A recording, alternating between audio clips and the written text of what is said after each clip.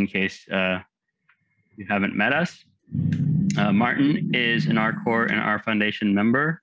He has been on R-Core since its inception in 1997 and is on the board of the R Foundation. He's also the co-creator with Doug Bates and maintainer of the Matrix package and a number of other packages that are widely used. He's an adjoint professor in mathematical statistics at ETH Zurich, and he's also the project lead of ESS, or Emacs Speak Statistics. I, on the other hand, am a frequent collaborator with R-Core, arguably the most prolific in recent times in terms of feature additions to the R language. And we'll go through some of the things that I've done over the course of a different section of this. So I'm not going to belabor them here. But this is just to say that I've interacted with a number of different R-Core members quite a bit over the years. And so I'm bringing the perspective of the external collaborator to this. So the goal here is to talk about and impart how to contribute to R. So first we should talk about what this actually means. So our goals here are to help you learn how to help R by helping R-Core maintain R, and thus benefiting yourself and us and the larger R community. The goal is not professional advancement, although depending on your specific situation, it's possible that will come. And it's not personal recognition or fame, although acknowledgement will always occur for any contributions that you do help R with. And the reason that I say that is because there are much easier ways to become a recognizable figure in the R community than doing this. And so if that's your goal, that's perfectly fine, but this isn't really a good way to do that. This is really about helping R and helping the R language and the R community, largely from behind the scenes. So what we will focus on is what kind of efforts are actually helpful to R-Core and to the R language, and how can we perform those, and what kind of well-meaning actions are not helpful, and how can we either avoid or improve those so that they will be ultimately helpful to R. So this is not the only sort of effort in this space that has or is happening in terms of outreach from the R-Core team and our foundation to the larger community in terms of fostering these types of engagements and contributions. So there have been a number of blog posts by Thomas Calabera, Luke Tierney, and the last one was also by Kurt Hornick of the R-Core team. All three of them are on the R-Core team. Talking about how you can help R and thanking people, in fact, for the large and helpful response from the first blog post. And those are all really good reads. They're all relatively short, so I encourage you to go and read those at your leisure. They complement the types of things that we're going to be talking about here. The other major effort, which is ongoing, is the R Foundation Forwards R Contribution Working Group, which is organized by Heather Turner. It has the involvement of multiple R-Core members, including Luke Tierney, Michael Lawrence, and Martin Plummer, and other R Foundation members, of which Heather Turner also is a member, such as Jenny Bryan and Di Cook. And it also involves a number of sort of larger R community members and Our Ladies members that you might have heard of before, such as Kara Wu, Amelia McNamara, Toby Hawking, Michael Chirico, Brody Gassalm, and Sebastian Meyer, and a number of other people as well, some of whom are actually in the, in the audience here, and that you will likely have heard the name of after not too long. And so there are a few different outputs so far of this working group. One of them is actually this tutorial. But in addition to that, there's an RDevel Slack, which currently has about 110 members. It's not super active, but it is a place where you can go and talk to other people who are interested in this type of contribution and collaborate with them. And we'll talk more about how exactly that might be useful over the course of this tutorial. And there's also work by Saranjit Kaur, who is in the audience here. She's developing our developer's guide to talk more permanently about how to do a number of these things. And she's working with Heather Turner and Michael Lawrence on that. So that is being developed on GitHub. It's relatively early days now, but the work is ongoing. And so that will be developed over the course of time. So before we talk about and actually get our hands on, some bugs and what to do about them, I'm going to run you through some of the large parts of my history as a collaborator with R core and my contributions to R, and the lessons that I have learned, sometimes quite painfully over the course of many years of doing this, so that we can sort of have those lessons up front for you, so you don't have to do the same types of things yourself. So it began when I was a graduate student, and I decided that I wanted to be able to put that I had patched R. I had patched successfully submitted to R on my CV, which, as I said before, is not a good reason to do this. But it is, to be honest, why I did the very first one. So in 2015 or so, Simon Anders posted a reproducible example of a problem where if you have a graphics device open and you call the identify function, which identifies what point you're clicking on in an open graphics device, and then you call the function and you close the graphics device before clicking, it would hang R. And so I sort of used a modern version of R at the time, and I confirmed that I saw the same behavior. It did hang for me when you did that. And so then I diagnosed the problem, and I found it actually wasn't a problem in identify itself. It was a problem in the locator C function. And I had the benefit of already knowing the C API because I was working with Duncan Temple Lang, who is also on our core as my thesis advisor. So I did have the leg up in that sense, and I was able to fix this bug and a related bug in the locator function. And so I submitted a patch. At that particular time, there was actually no response on Bugzilla, which is not generally the case. But I could see that the changes I had submitted were actually applied in trunk, so that patch had been accepted. So that made me feel good, and I enjoyed that. And then another one at around the same time was that Mark Bravington had wanted bitwise operations on raw vectors. And so I saw this post at around the same time. So I immediately sort of started digging around in the C code that underlies the bitw and bitw all these functions in R. And I patched it to add support for raw vectors in there because it wasn't in there before.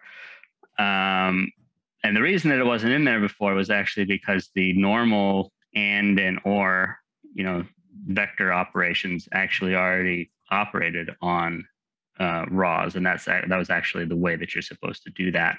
And so it didn't need to be in the bitw functions in the first place. But the documentation to the bitw and bitw or and such didn't say that, which is why Mark didn't realize that was the case, and I didn't either. And so ultimately that patch was not accepted because the bug was closed after a fix to the documentation that simply referred people to the and or from the help for the bitwise operators. So the takeaway points from this section are: working patches are not always going to be accepted, even if nothing is wrong with the patch. And it's notable that these patches that aren't accepted don't take any less work on your part for the initial submission. And so what I'm trying to get at here is, really consider before you start writing a patch, is this patch and this approach that I'm taking here the right one, the one that's going to help R the most and most efficiently with my time and with R core's time. And the other major takeaway is sometimes a patch that changes behavior is not the correct fix. Oftentimes a change to documentation is the correct fix to a particular problem, even if the issue is actually real. So the issue was real. The issue was that, the bit.w help functions didn't refer to how you're actually supposed to do that for raw vectors, and now they do. And so that issue is now fixed without any changes to R or C code. Okay, so even though I had like a 50%, success rate at this point, right? But I was still feeling pretty good about myself. I had code that was in R, so that was exciting. And then we came to another. This bug is actually pretty funny. And so it used to be the case if you called any logical operator with only one argument, it would behave as negation. And so if you did the code that you see here with, you tick marks around and then true, it would negate true and give you false. So that obviously that's a real bug. That's not what that should do. And so I decided to develop a patch.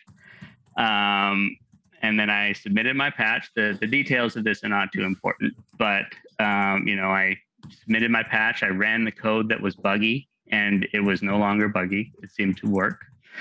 And so I submitted a patch. And then, I heard from Martin. I had said that I had tested my patch because I ran the buggy code and it wasn't buggy anymore. And Martin came on and he said, well, you didn't really test the patch because you didn't run R's tests because some of them are now failing.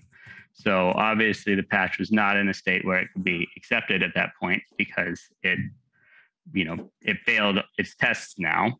So that was not great. And the takeaway here is always test your patches. Every change is a change. And so anytime you touch anything, even if it's just documentation, you really need to run the checks and run the tests before submission.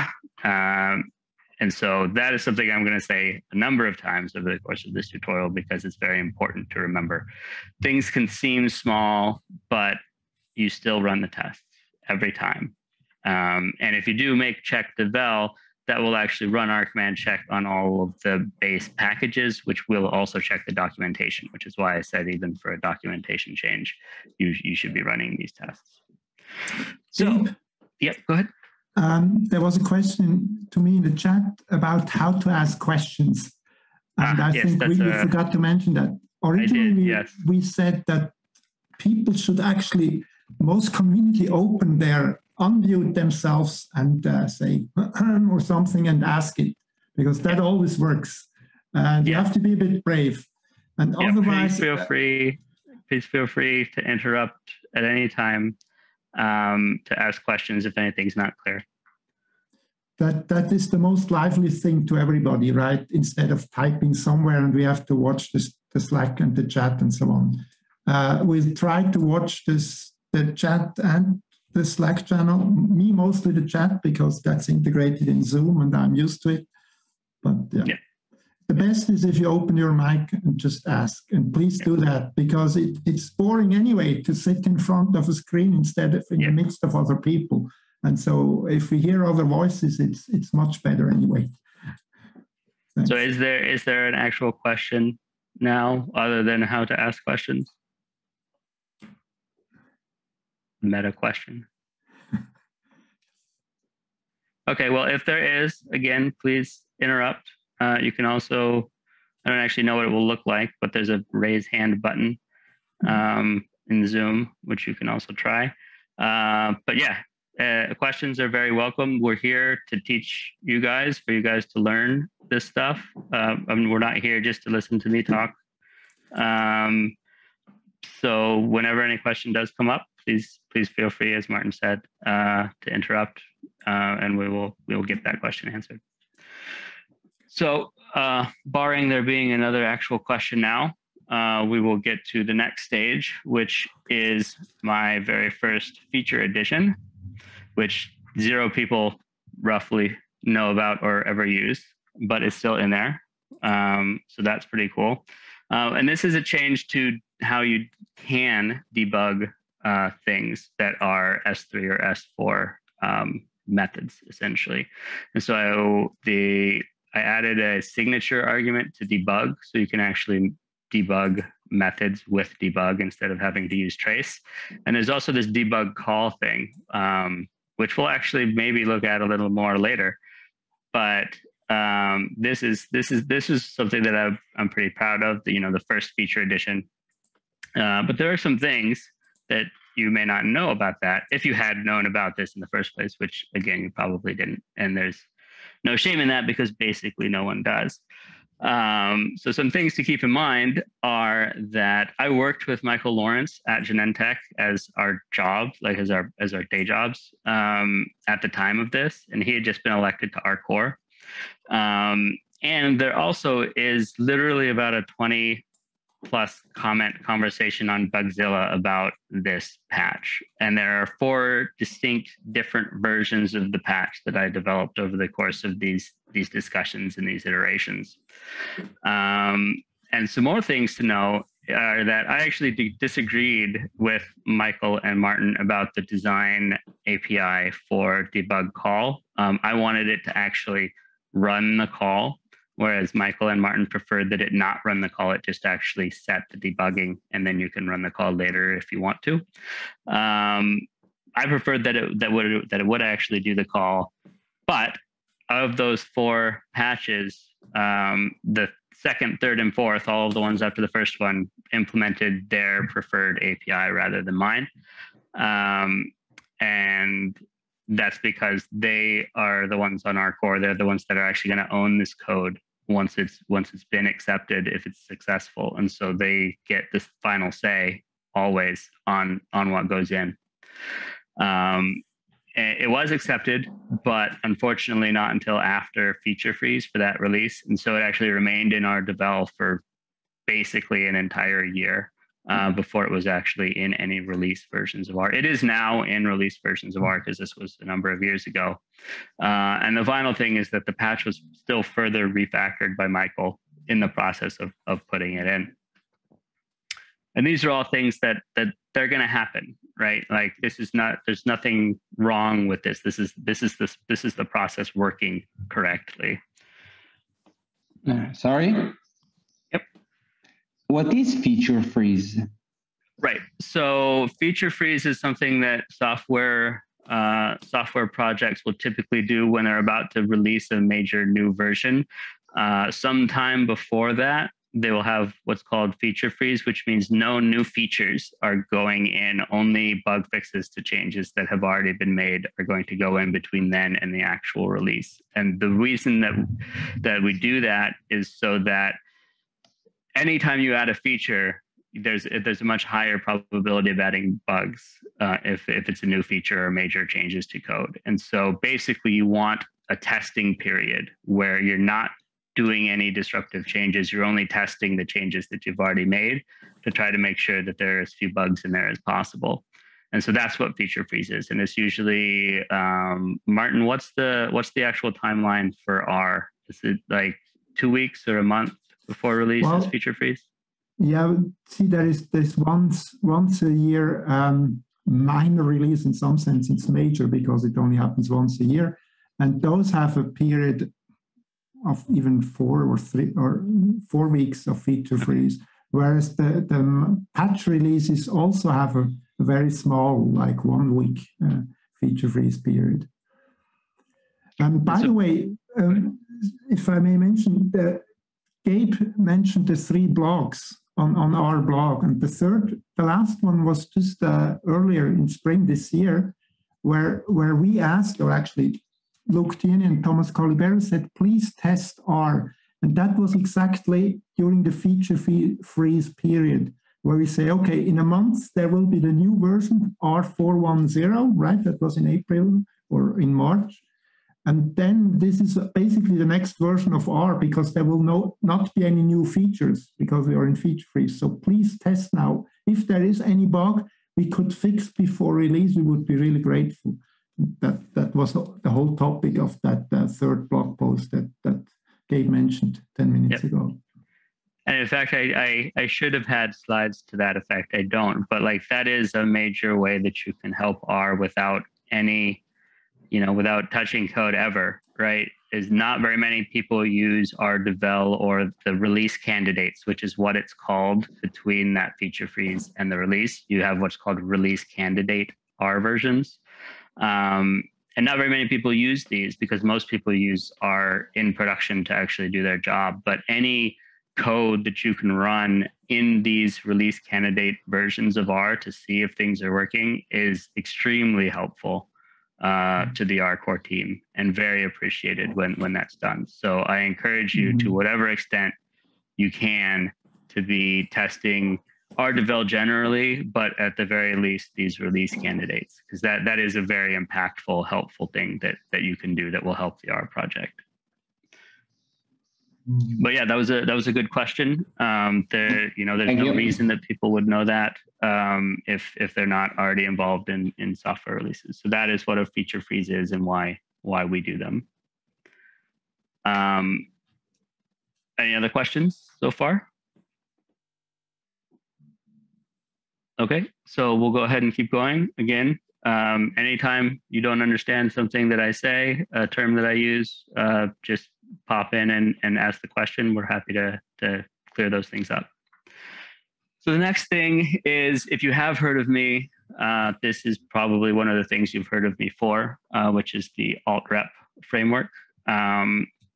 It's the single largest sort of thing that I have helped contribute. I don't want to say I put it in because it's very much a collaboration, and Luke was on the lead because it was such a deep change. But I did do the proposal. I proposed alt-rep at the DSC, which is the Directions in Statistical Computing. It's an invite-only research conference / R core meeting. So that's the meeting, and it's typically attached to UseR when UseR is actually in person. There will typically be many of the our core members will go to UseR, and then they would be around and they would have their meeting, and they have it as a conference, so they have talks and stuff. And I gave a talk when it was in Stanford in 2016, where I proposed what I didn't call it alt-rep, I called it cust-vec for custom vectors, but what eventually became alt-rep, I proposed that in 2016. I had already been in contact with Luke before the meeting, and so I had sort of informal interest in something like this, if I could sort of have the right proposal. And then this was such a big change that, our core actually voted on whether this was a good idea, as far as I know. Although I think Luke thinking it was a good idea sort of affected many people's votes, as that's we'll talk more about that later, but that's basically how things generally are. But it was accepted as a plan, as a way to move forward. And this was an enormous internal change, and something that is notable that I'll talk about a couple of times is the very first two words in the title of the talk were backwards compatible. And that was the only reason, I think, like the fact that it was backwards compatible was the only reason that they could even possibly consider a change like this.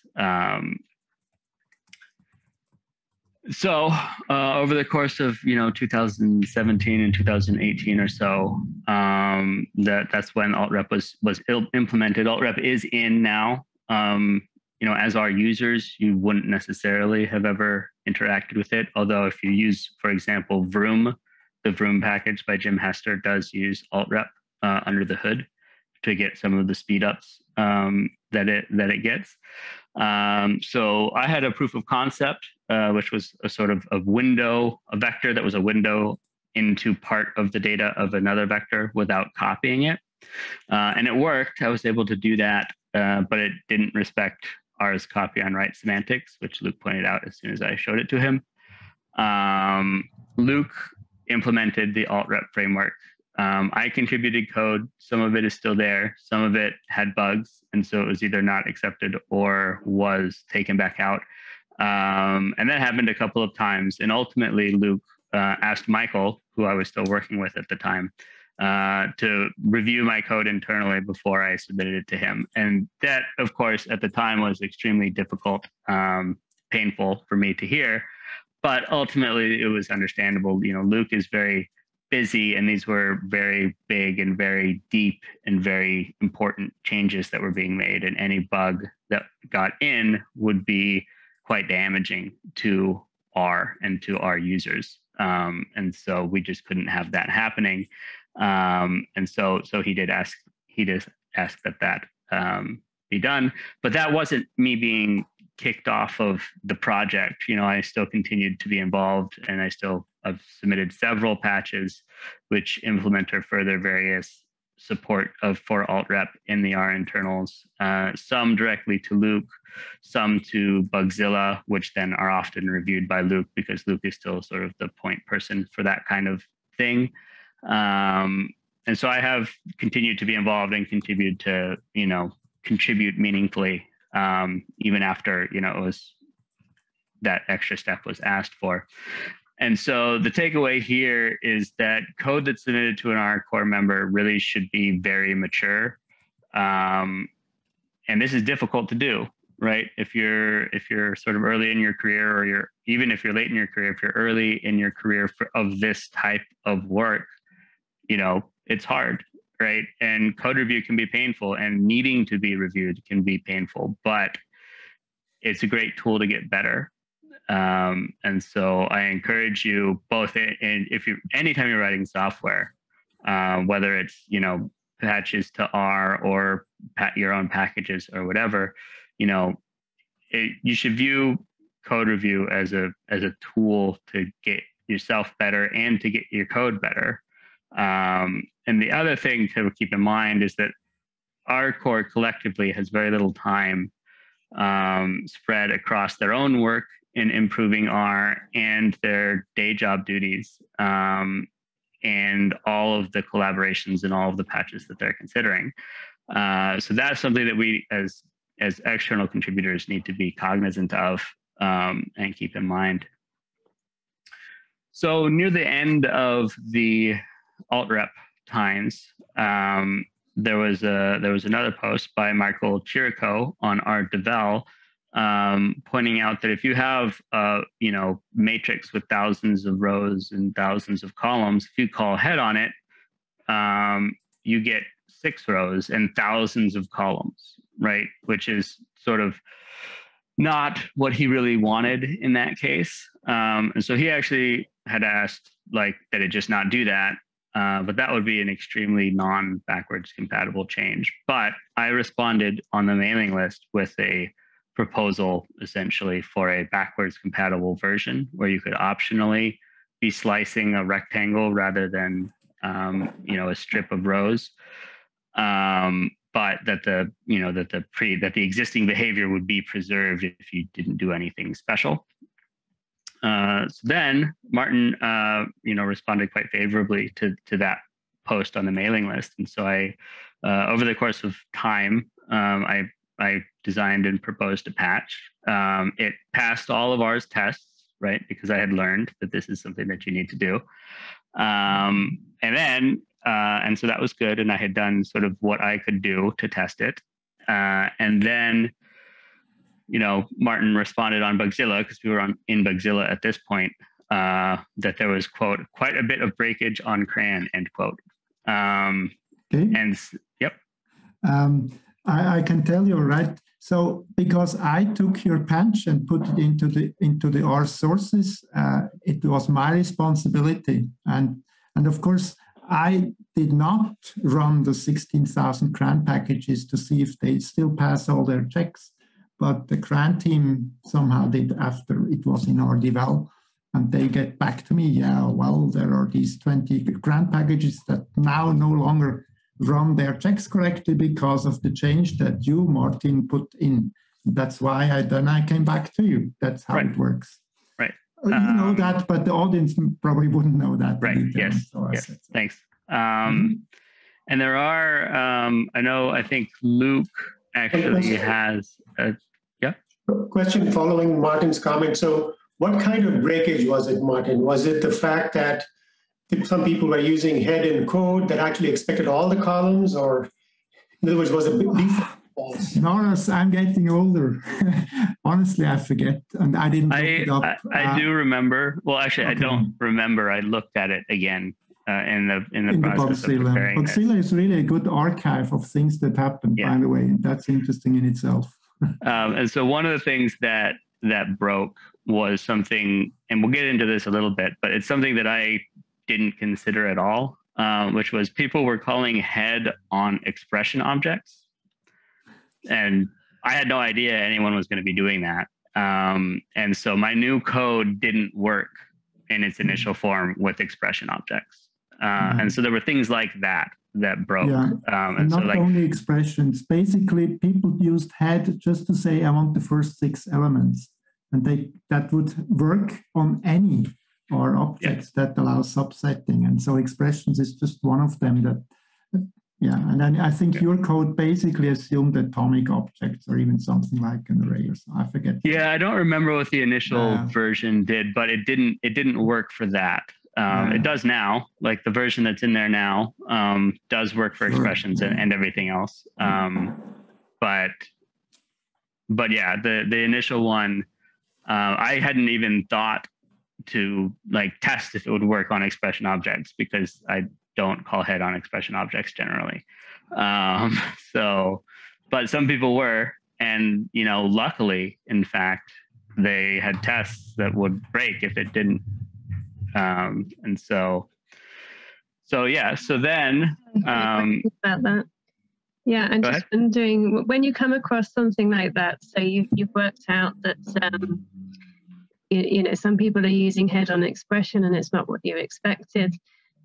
What did you do then? Did you just say, right, I need to make it work? Or did you go back to our core and say, should the CRAN package maintainers fix their package?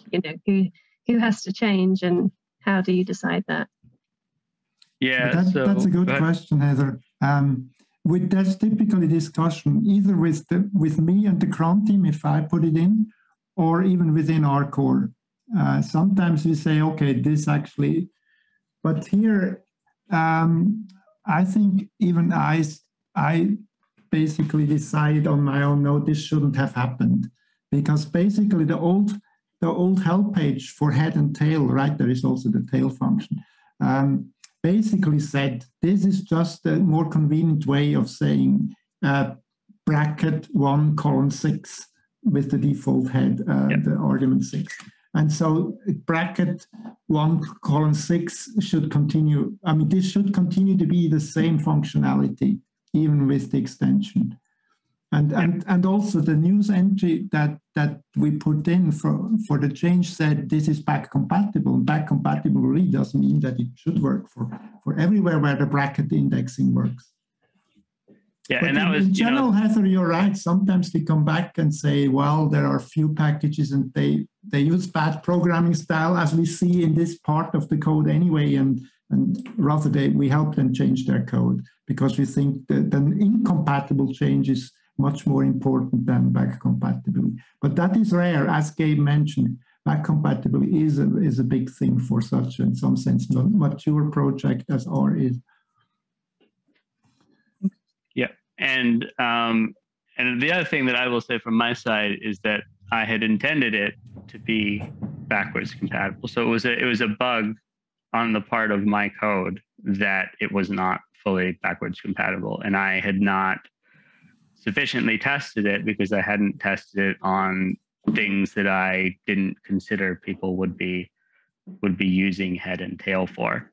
And so another aspect of the answer to your question is, that Martin at the time requested that I not refine the patch and submit a new version of the patch because he was iterating on a local copy to track down and break these fixes. And so I had when you give code to our core and our core decides that it's going in, like you're giving them the code, it's their code now, right? And so often, if they think it's a good enough idea or a good enough fix, but it doesn't quite work, they'll come back to you and say, please fix this, please change it in this way. But sometimes they'll say, it's just more efficient for me to iterate. Like, this is a good base for me to start on, and now I'm going to get it into the state where it's actually ready to go into the sources.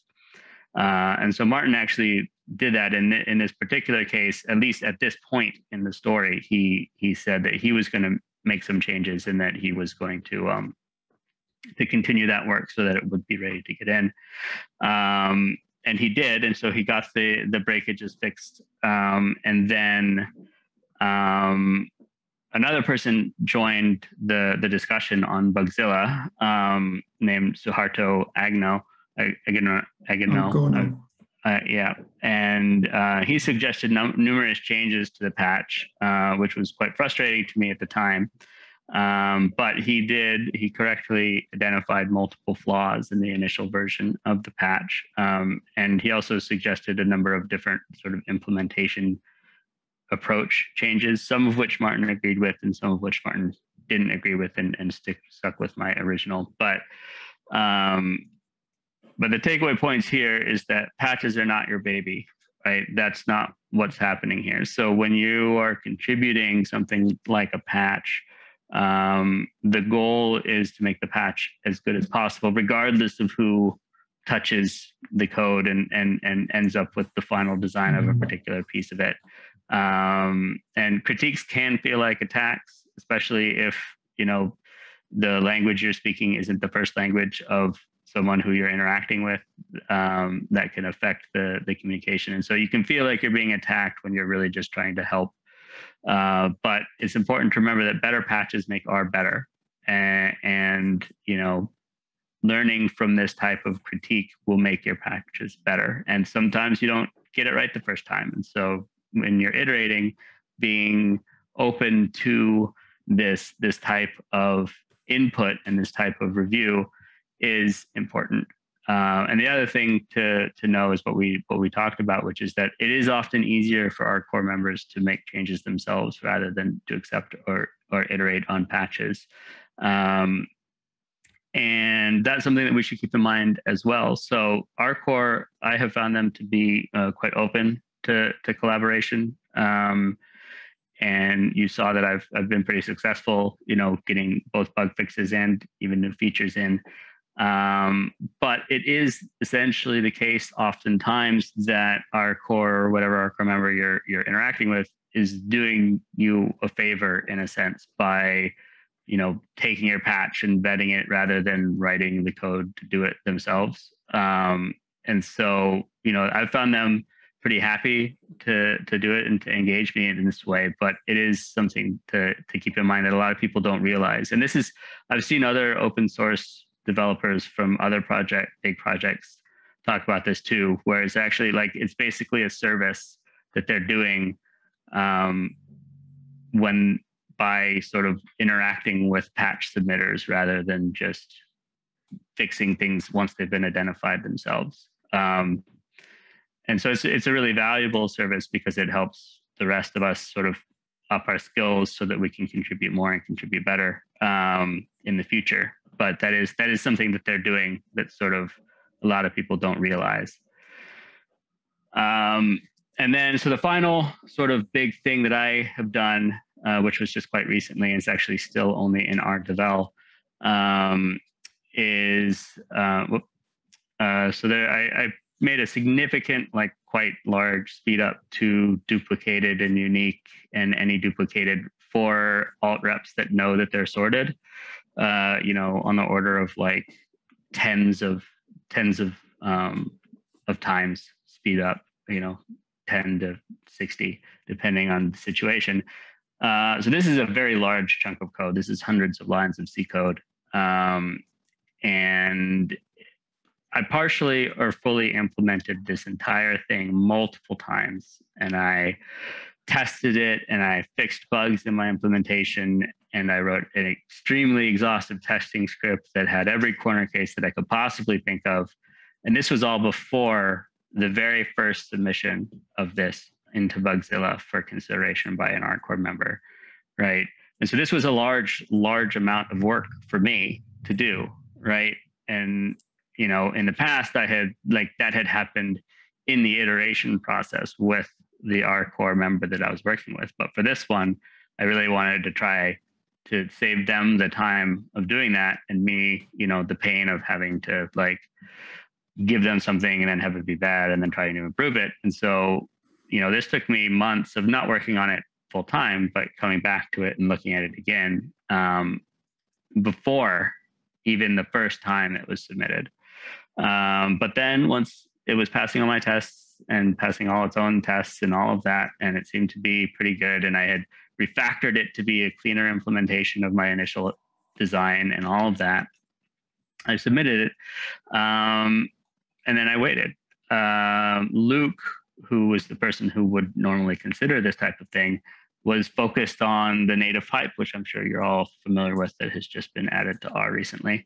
And so he didn't have time to closely vet hundreds of lines of unsolicited C code, which is essentially what this was. And so the patch sat in Bugzilla for a long time. And, I pinged Luke, I think once or twice, and he said that he had seen it, but he didn't know when he was going to be able to get to it because he was focused on other things at the time. And that was nothing personal. He just, Luke is a professor. He has teaching duties and things like that. And he was working on another pretty big change, which was this native pipe. And so he just didn't have the bandwidth. So then Michael Lawrence came and he contacted me. And then he and I collaborated on getting the patch in. He asked me to formalize the test script into unit tests, which I, in retrospect, should have done. But ultimately, we got it in. We had hoped that it was in time before feature freeze, but it didn't end up being in time before feature freeze. And so it's in RDevel now. So if you check out RDevel and you give duplicated assorted vector, it will be much faster than you expect. But again, we're sort of in a waiting game where, it's going to be, from the time that it went in, it's going to be a year before it actually is in anyone's normal release version of R. And so the takeaway points here is that sometimes, many times, I think, a suggestion or patch not being taken up has nothing really to do with the suggestion itself, especially if it's unsolicited. It just, our core are very senior people. They have a lot of draws on their time. And so sometimes there just isn't the time or the bandwidth. Another thing is, don't submit significant code changes without regression tests. This is true of everything. So you shouldn't really be submitting significant changes to R unless you've heard that you should from R core anyway. But anytime you submit significant changes to anything that you're working on, any piece of software, you should add regression tests to make sure that the changes actually work and do what you wanted them. And the last is just to be patient, right? Like if you've heard that that something that they're going to get to something, generally they will get to it. But it can take a long time depending on what the thing is, what else is going on. So occasional reminders are okay, but nagging is really not going to help you any. You're just going to annoy them. It's not going to magically make them have more time than they had before, right? So they're not ignoring you out of any sort of malice. They just have other, like, it's in, like Luke has, like, I think he has a list of priorities of what to work on in R when he has time to do that. And, this patch was somewhere in the list, but it wasn't at the top. And so he was working on the stuff at the top of the list. So the overall takeaways, so that's been a run through of my history, a history of a sort of recent external feature submissions to R. I obviously have not added every single feature that was added by an external member, but a lot of them were me in recent times. So the takeaways is no one's perfect, so you don't have to be Luke Tierney or Martin Meckler to contribute to R, as you saw by the numerous mistakes of mine that I just walked you through. But when we're collaborating with R core, it's our job to make as little work for the R core member who's collaborating with us as possible. and we need to always be respectful and not demanding of their time, because again, remember, it's sort of counterintuitive, but they are, in a sense, doing us a favor, doing us a service by engaging with us for these types of things, especially with how busy they are. And I mean, they have stuff they're interested in working on, like they have stuff that they'd like to do in R themselves. And so they're taking time away from that to, you know, work with us. And so we should keep that in mind and be respectful. Another thing to keep in mind, which is difficult for some people to accept, is sometimes the answer is no, even if you still think something's a good idea. And even if something actually is a good idea, which is different than you thinking that it's a good idea, the answer can still be no. And if that is not something that you're going to be able to accept, this isn't the right game for you. You're not going to have a pleasant time of this if you sort of aren't able to accept a no from our core, because you will get them. I get them. Everyone gets them, because sometimes the ideas are bad, sometimes the ideas are good, and the bandwidth isn't there. Like, there are a lot of different reasons. And never shoot from the hip, right? Each change is the change, which we talked about before. And so always test the things that you're submitting. Use make, check, devel before you submit to anything to Bugzilla, any sort of patch.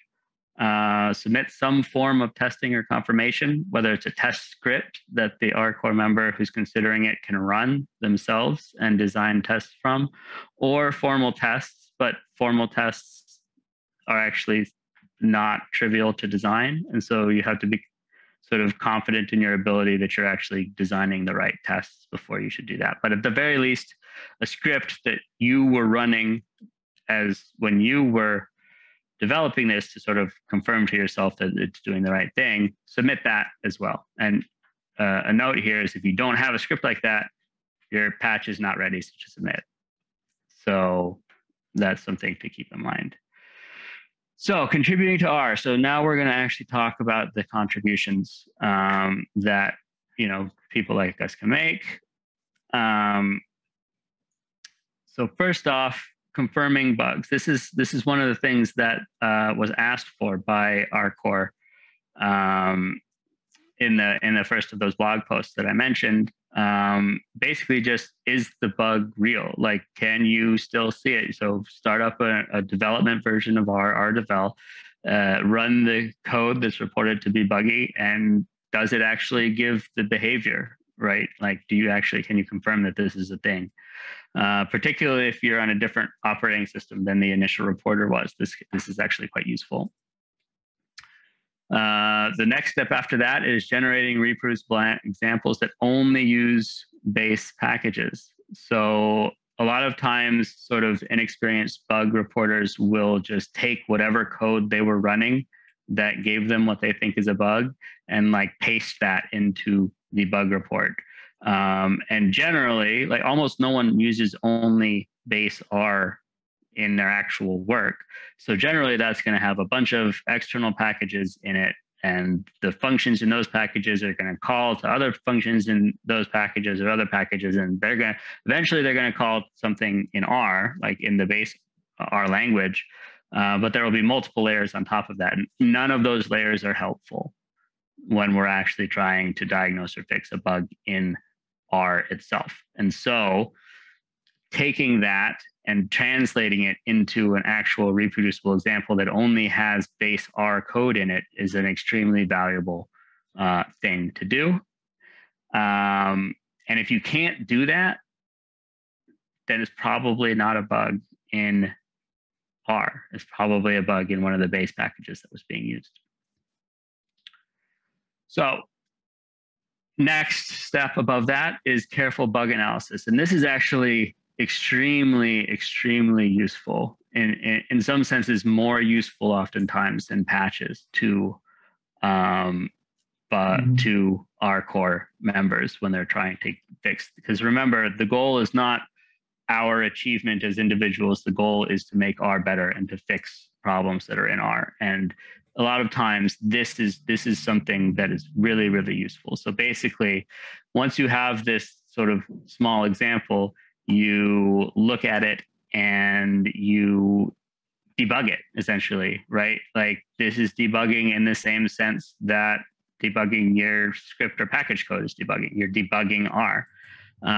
So basically start from the thing that happens that's a bug or that shouldn't be happening and figure out as much as you can about it.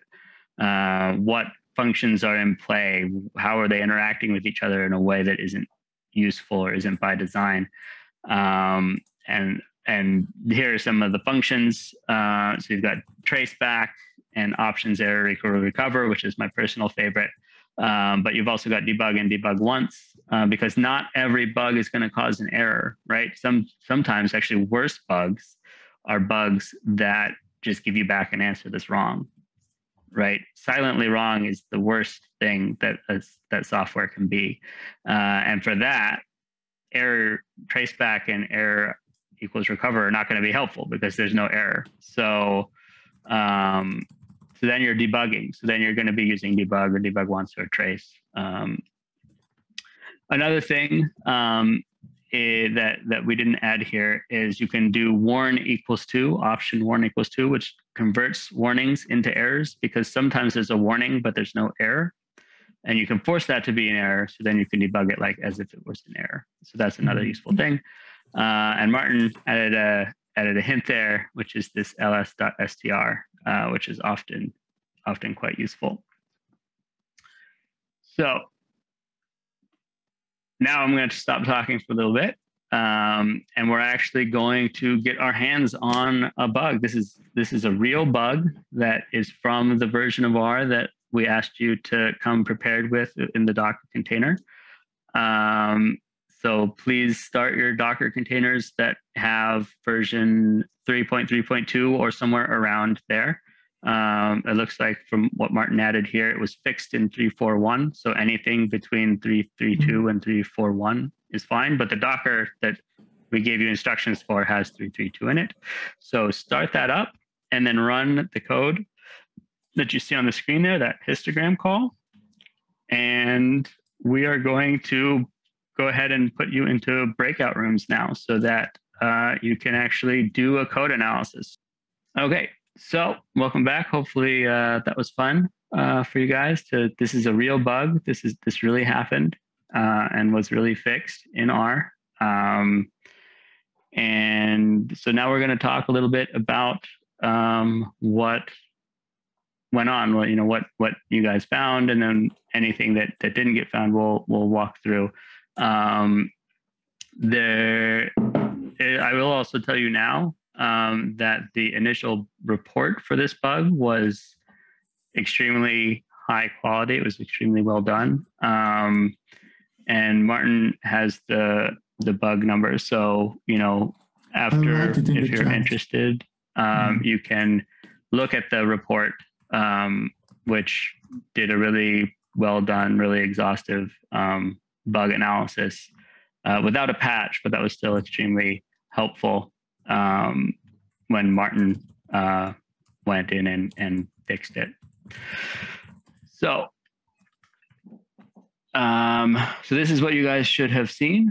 There's a warning, and then Martin did the additional thing of doing a traceback. So traceback will sort of give you the last error, so the call stack for the last error in reverse order. So I guess we can start with what did people find. So we asked people in the breakout rooms to sort of have one or more speakers that were going to talk about what they found. So so this is a more sort of interactive thing. So if someone wants to step up and just talk about what they found, what their approach was, what they found. We can go from room 2, 3, sure. 4, 5, the 4 rooms, maybe.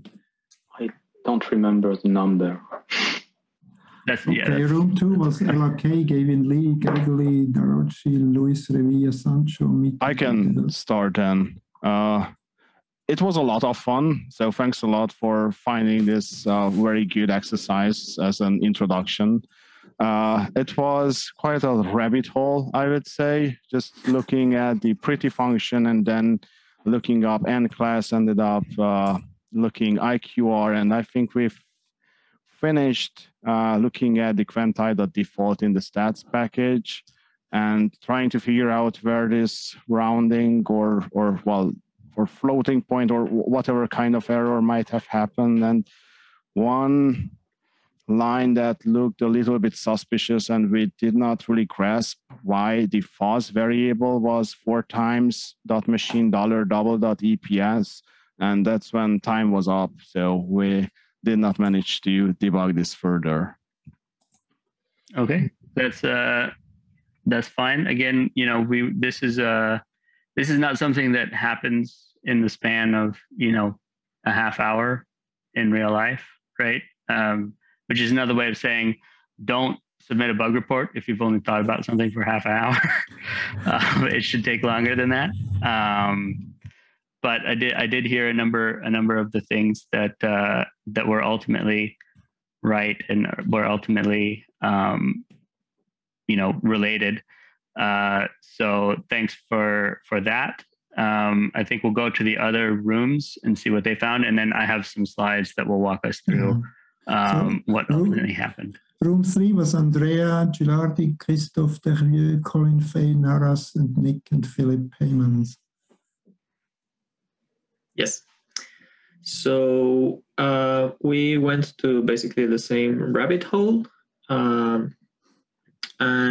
But first of all, we read the documentation for histogram and tried seeing what caused if a change in parameters could help isolating the source of the error.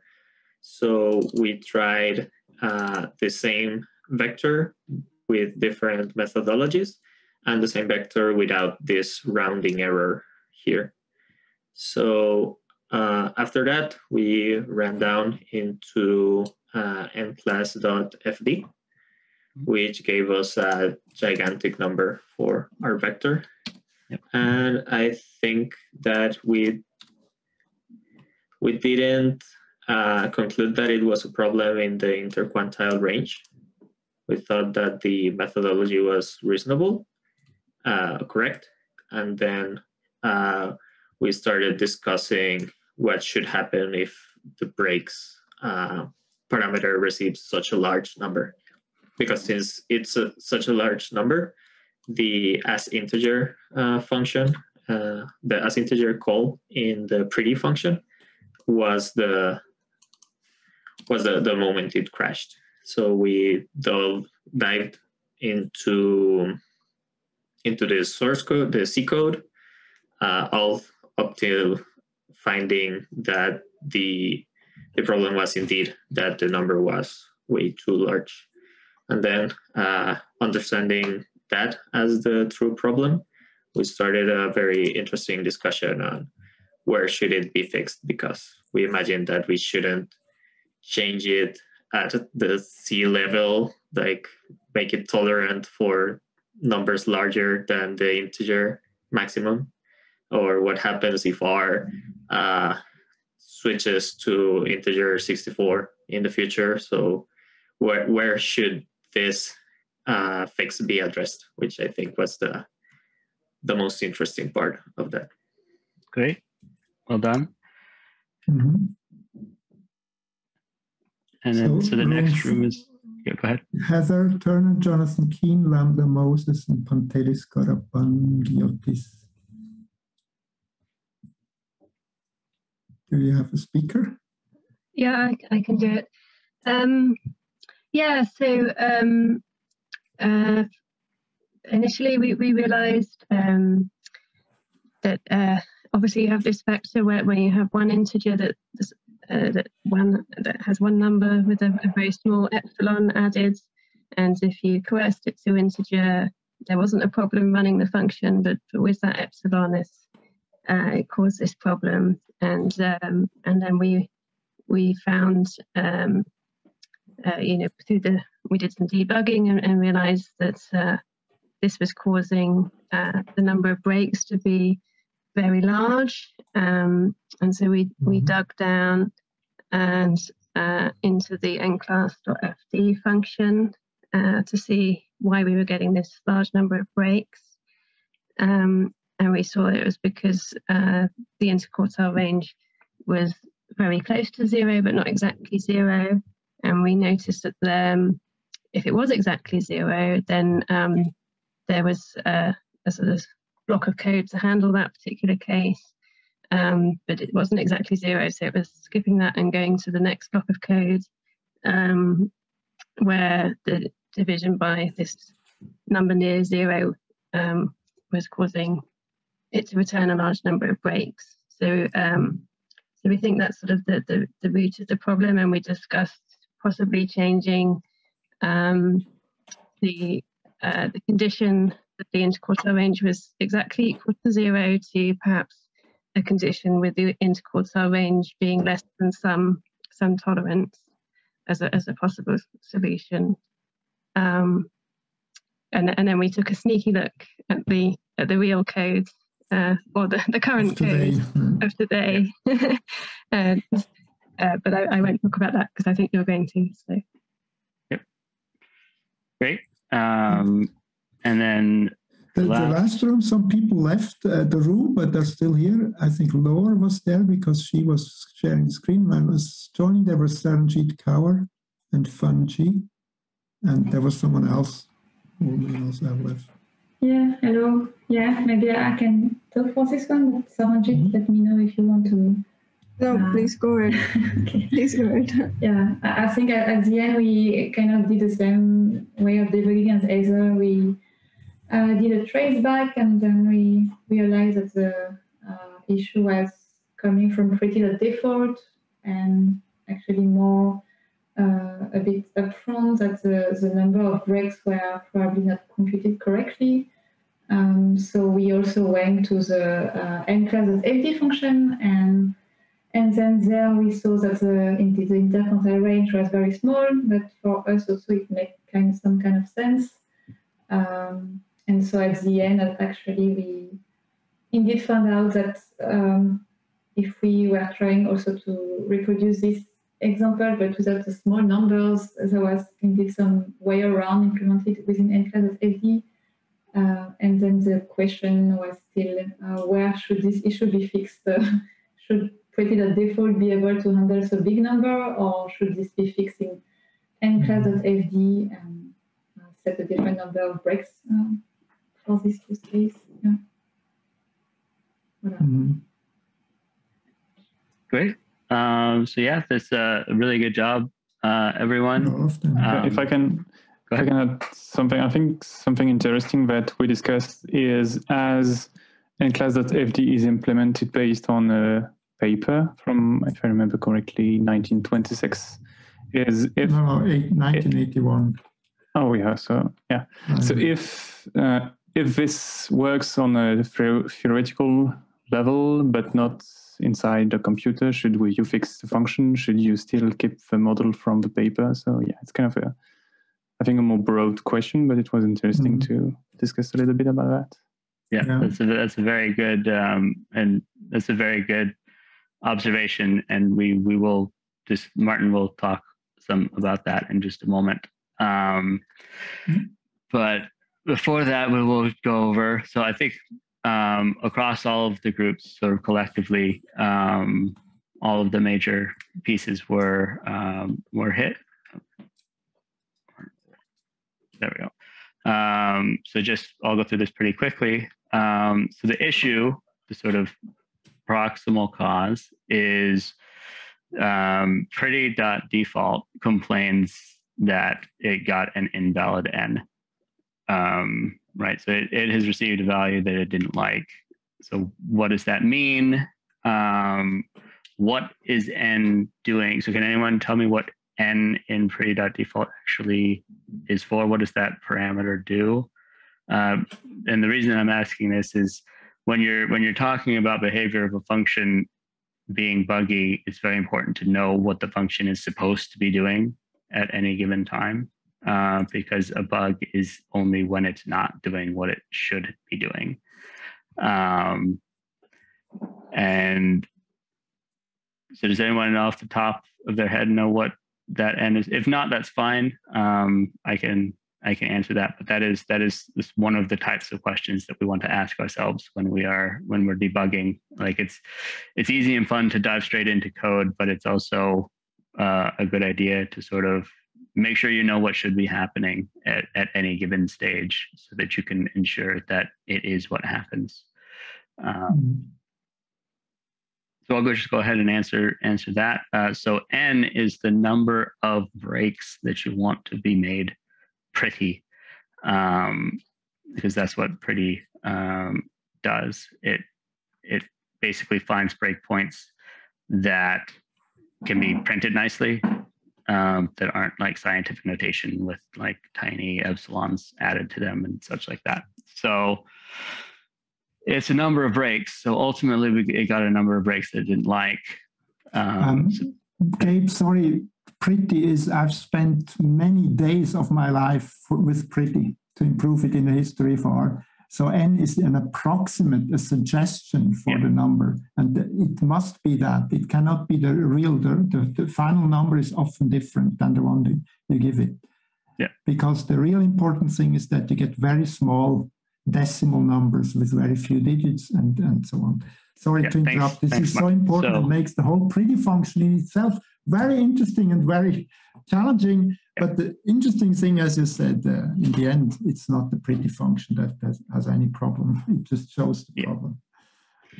Yeah. So thanks, Martin. That's so things like that are also important, right? You know, the difference between this is the number of breaks and this is the approximate number of breaks is an important one, and in some cases, not in this particular case, but in general, that is very important. So in what sense was the N invalid? Well, we have a warning which helps us understand that. So if you look at the output that was actually given, there's an error, which is the thing that we're ultimately trying to debug. But underneath the error, you'll see that there was also a warning that was raised. And the warning mentioned NAs being introduced by coercion. And so that gives us a hint. It doesn't tell us the answer, but it gives us a hint about the type of invalidity that N had. So there are a number of different things that when you convert them can cause NAs. And so we don't, at this point in the slides, we don't quite know which kind, but we know it was one of those things. One of those things has happened at some point in this process. And often when that happens and it raises a warning, it means that the code didn't expect that to happen. And that can often be involved in the ultimate problem, which it was in this case as well. So then, as many, I think maybe all of the groups found, but at the very least many of the groups found, what ultimately was happening is that N is just enormous. N is extremely large. And it's being passed. So if you look at the trace back, it says N equals breaks. So now we have to figure out where this was called from, which, you know, I think everyone found was in the hist.default function, which is a method of hist.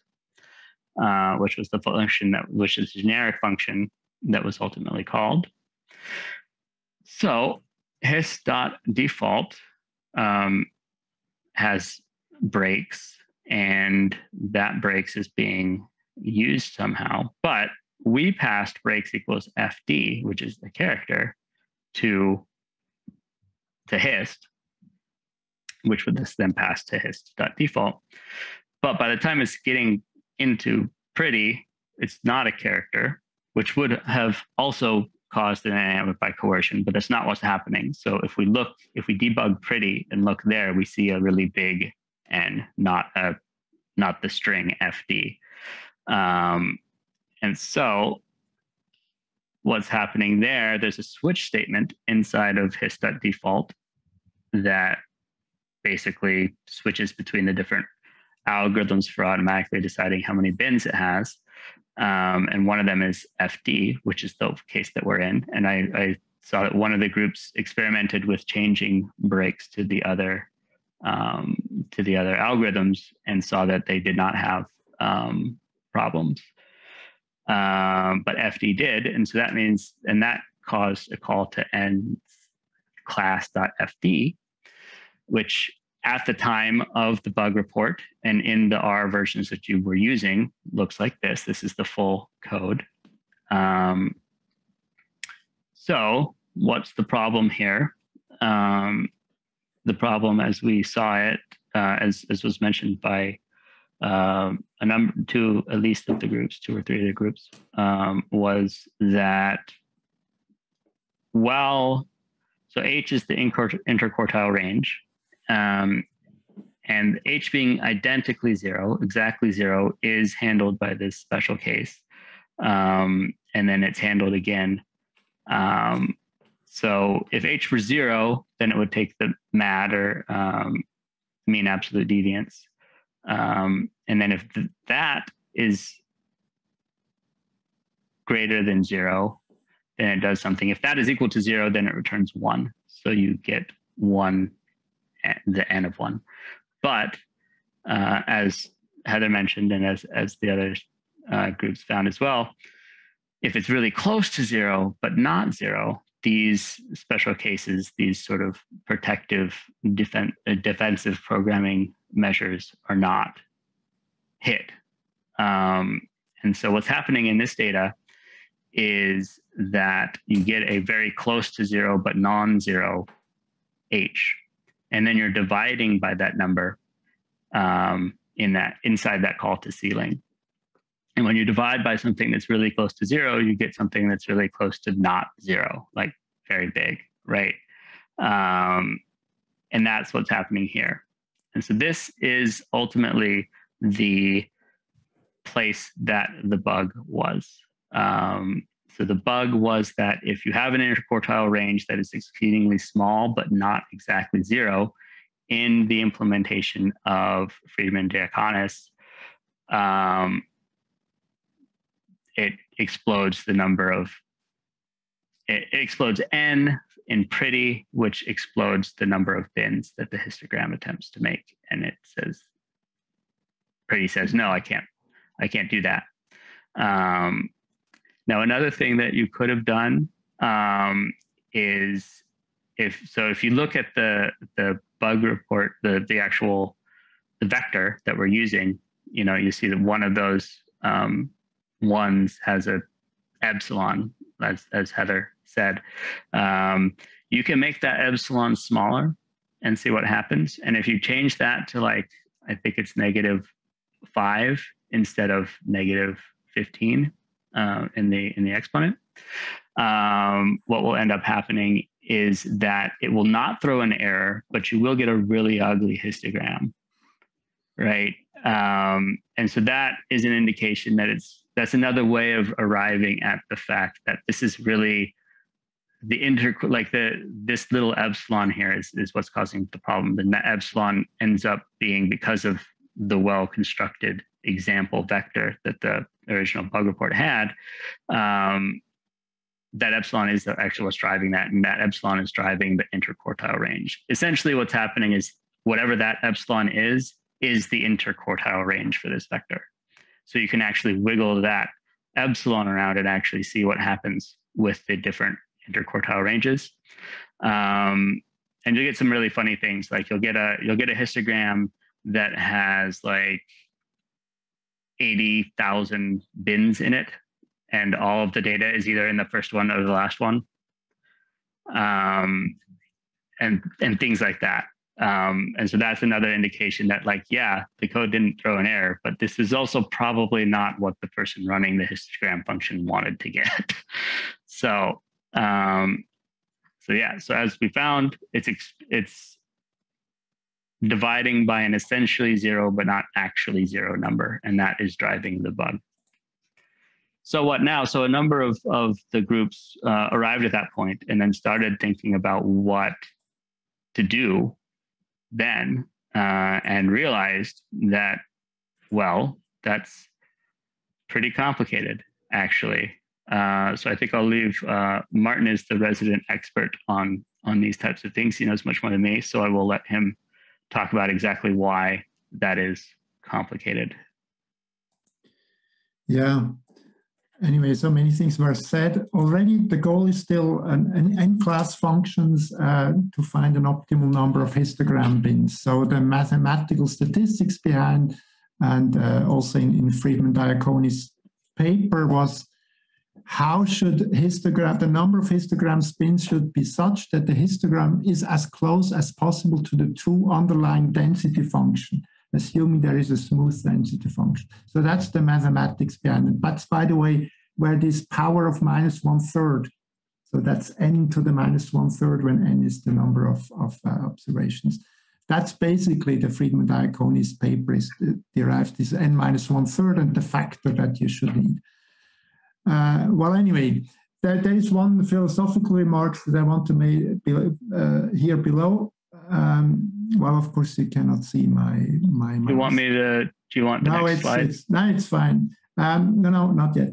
So I'm an extremist because I always find, well, this time somebody else found such problems because this sentence here, published algorithm almost never take into account the most extreme boundary cases. I've learned this as an R developer. I didn't know this 20 years ago, but it's a fact. And here it's the epsilon, you just have to vary. And the other fact, which actually, if you ever take time and go to the bug report and the analysis, I talk about this also. The problem, interquartile range is a nice, well, easy to explain, robust scale measure, right? The standard deviation is not at all robust. And for histogram rules, it's important that one outlier in your data does not determine the histogram bits for everything. So you want a robust scale, and the IQR is a robust scale. Okay. And so continuing here, fact is that software implementations of algorithms and the publication of an algorithm is really not the same thing, even if the publication is reviewed and so on. And actually, Friedman-Diaconi's paper was not published of an algorithm. It was publishing a quite mathematical paper on how to optimally choose the number of bits. But even when algorithms are published, typically people forget such things that the IQR can even be 0. That's actually the next slide, which I can now show to yourself. The original function for quite a few years, as I say, this was introduced in R in 2001, actually from the mass package where it was written, well, at least in the last century. Just looked like that. So here they didn't use the IQR, they just did it in things in 2 steps, quantile of the 25% and 75% quantile, and then the difference of the 2 values.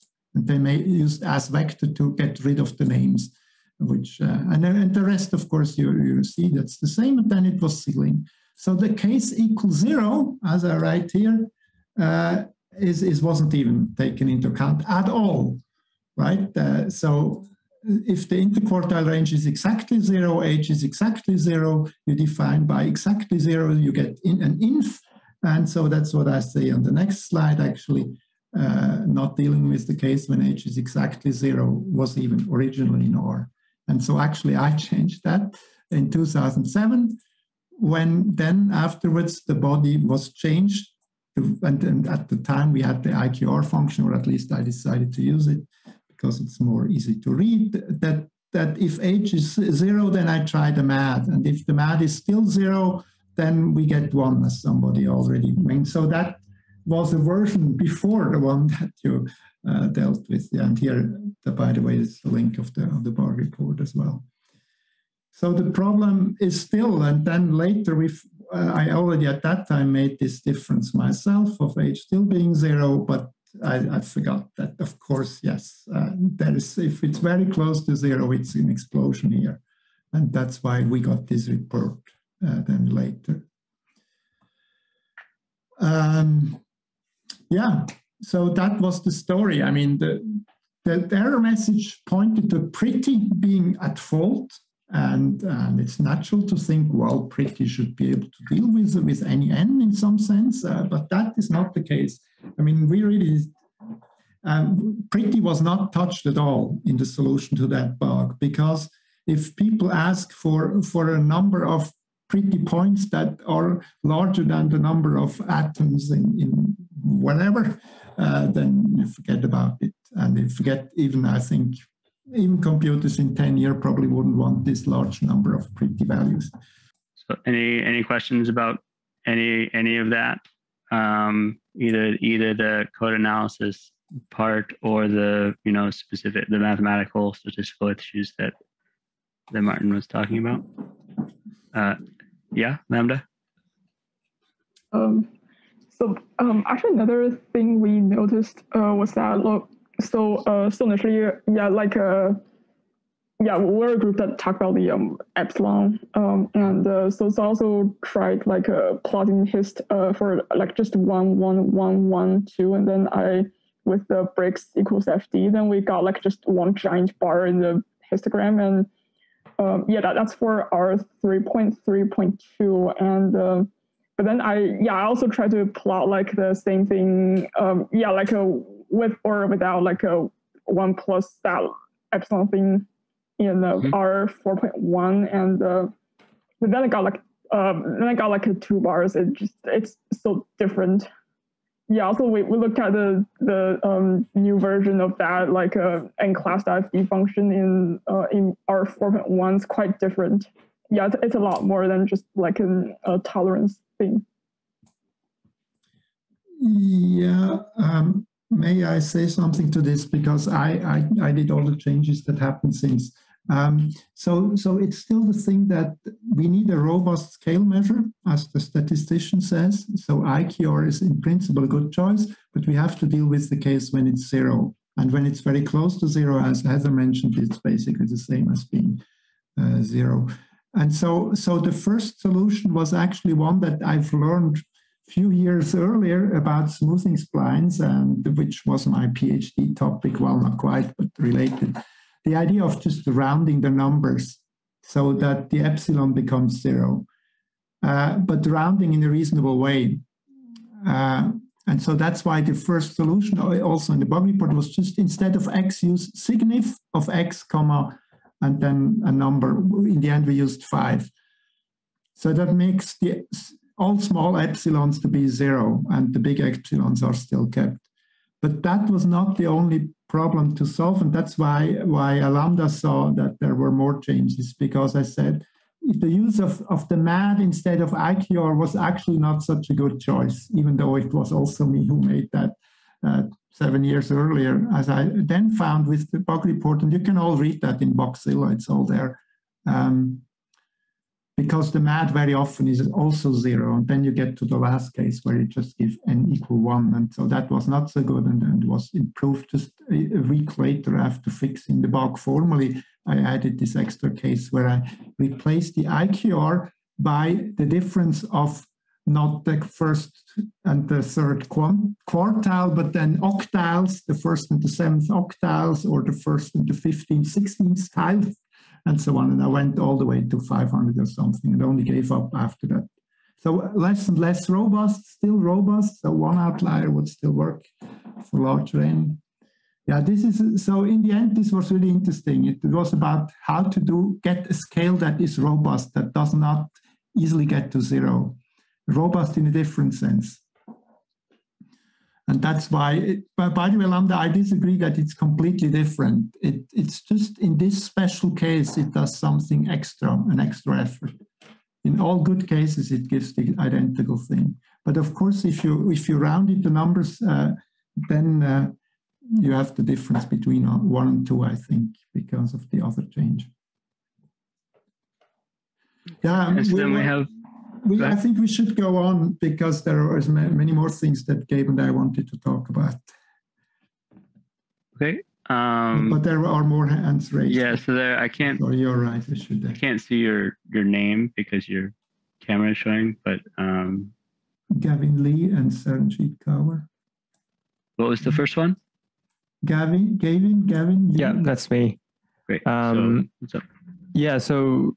Just more of a zoomed out view, how would you rate this sort of bug in the scheme of bugs that have been come across in the last couple of years? Like, would you class this as a relatively minor one, or is this, a really big rabbit hole? In terms of the effort to solve it, or in terms of the impact?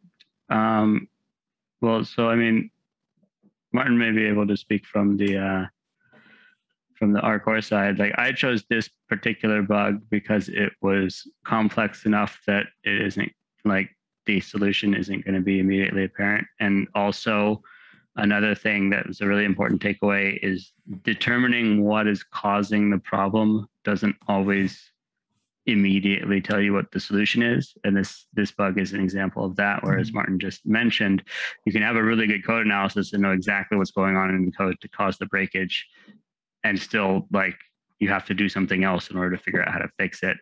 And that's something that's very important for us to keep in mind when we're interacting with bugs. Like, a lot of times for a lot of bugs, those two things are much closer together. They're like figuring out what the problem is and knowing how to solve it are very close together, but sometimes they're not. And keeping that in your mind as you're doing these code analyses, and knowing that the code analysis is enough to be very helpful without necessarily having the additional knowledge required to know what the right thing to do is, instead, is still really valuable. So that's why we chose this bug.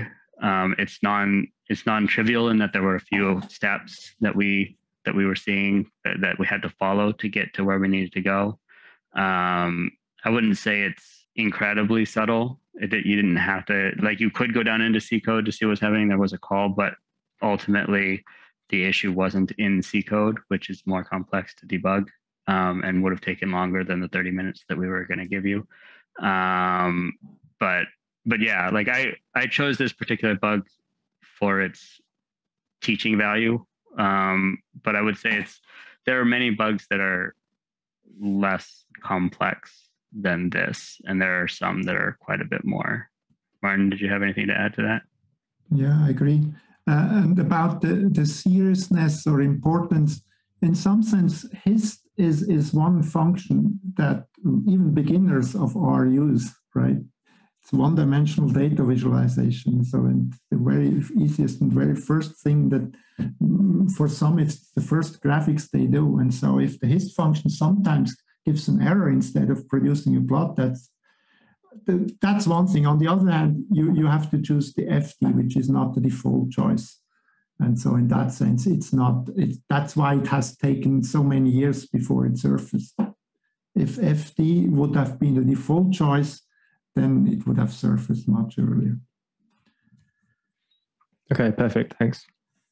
So there was another question by Saranjit Kaur.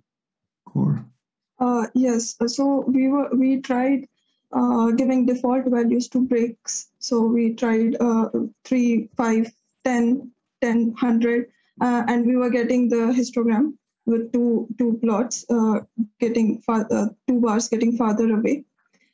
So what I wanted to ask is, in such extreme value cases, how is the software programmed? Like, how do you arrive to the number where after which this is going to break? So there was that 7 point some number e raised to some really big number. So how do you arrive to that point, to that number?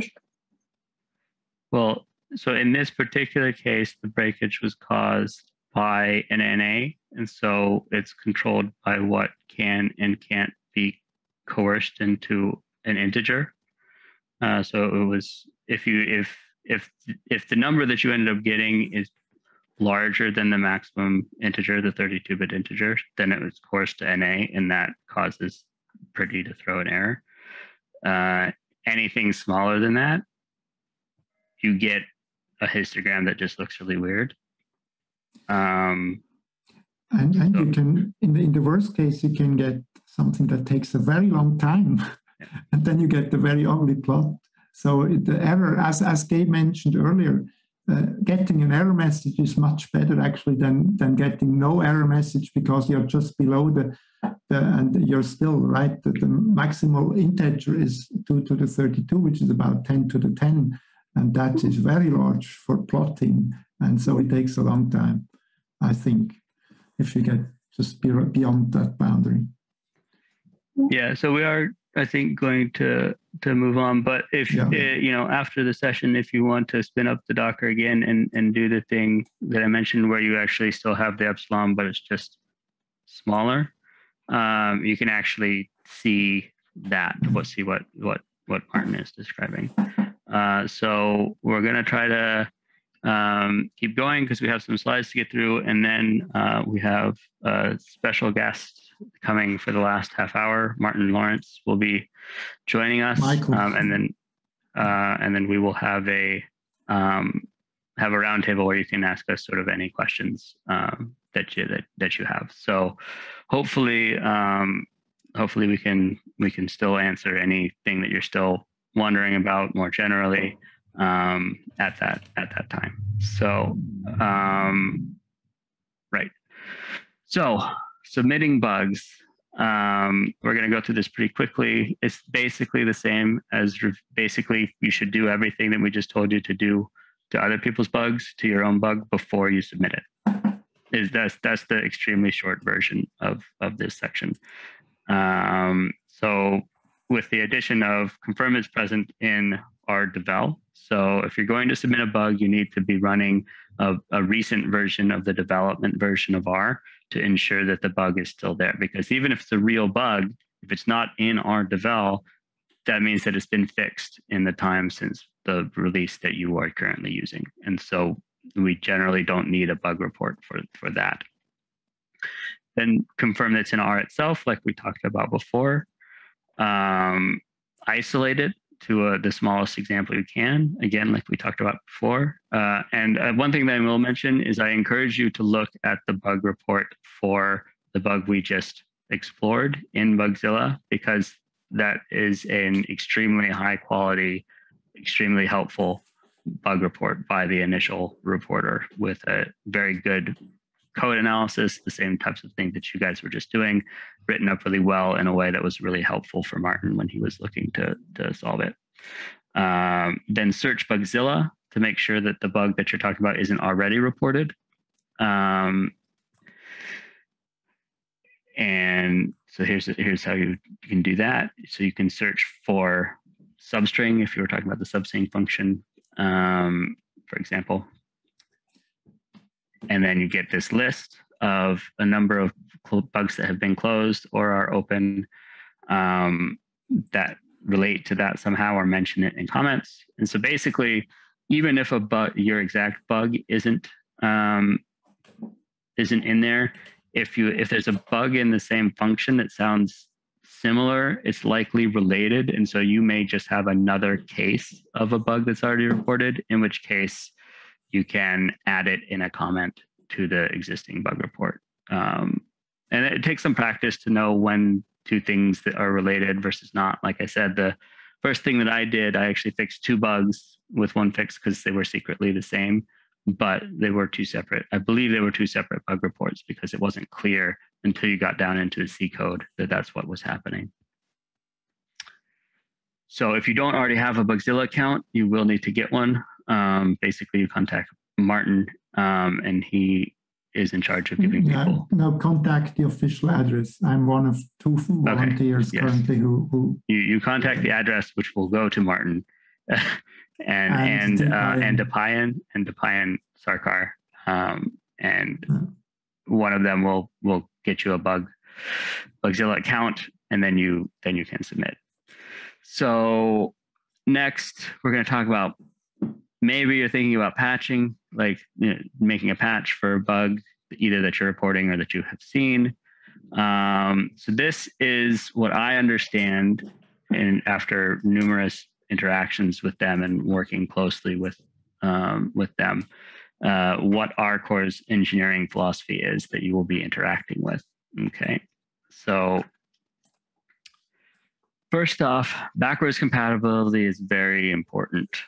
It doesn't mean that they will never, ever change behavior, even non-buggy behavior, but it's extremely rare. And most of the time, if it's not obviously buggy, the behavior is not going to change. Even if they would agree with you, even in the case that they agree with you that if they were writing it now, they would do it differently, the fact that it does what it does now is, in the Bayesian sense, a very strong prior of what it should continue to do.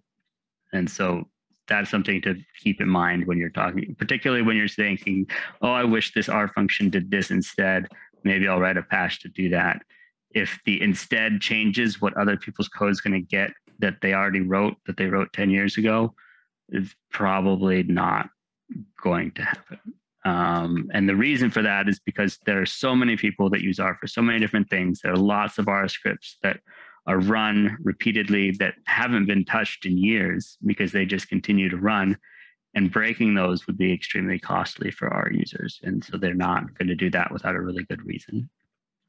Another thing which took me a long time to really sort of understand why they felt this way is anything that can go in a package should go in a package. This is fundamentally what our core feels about how R should evolve.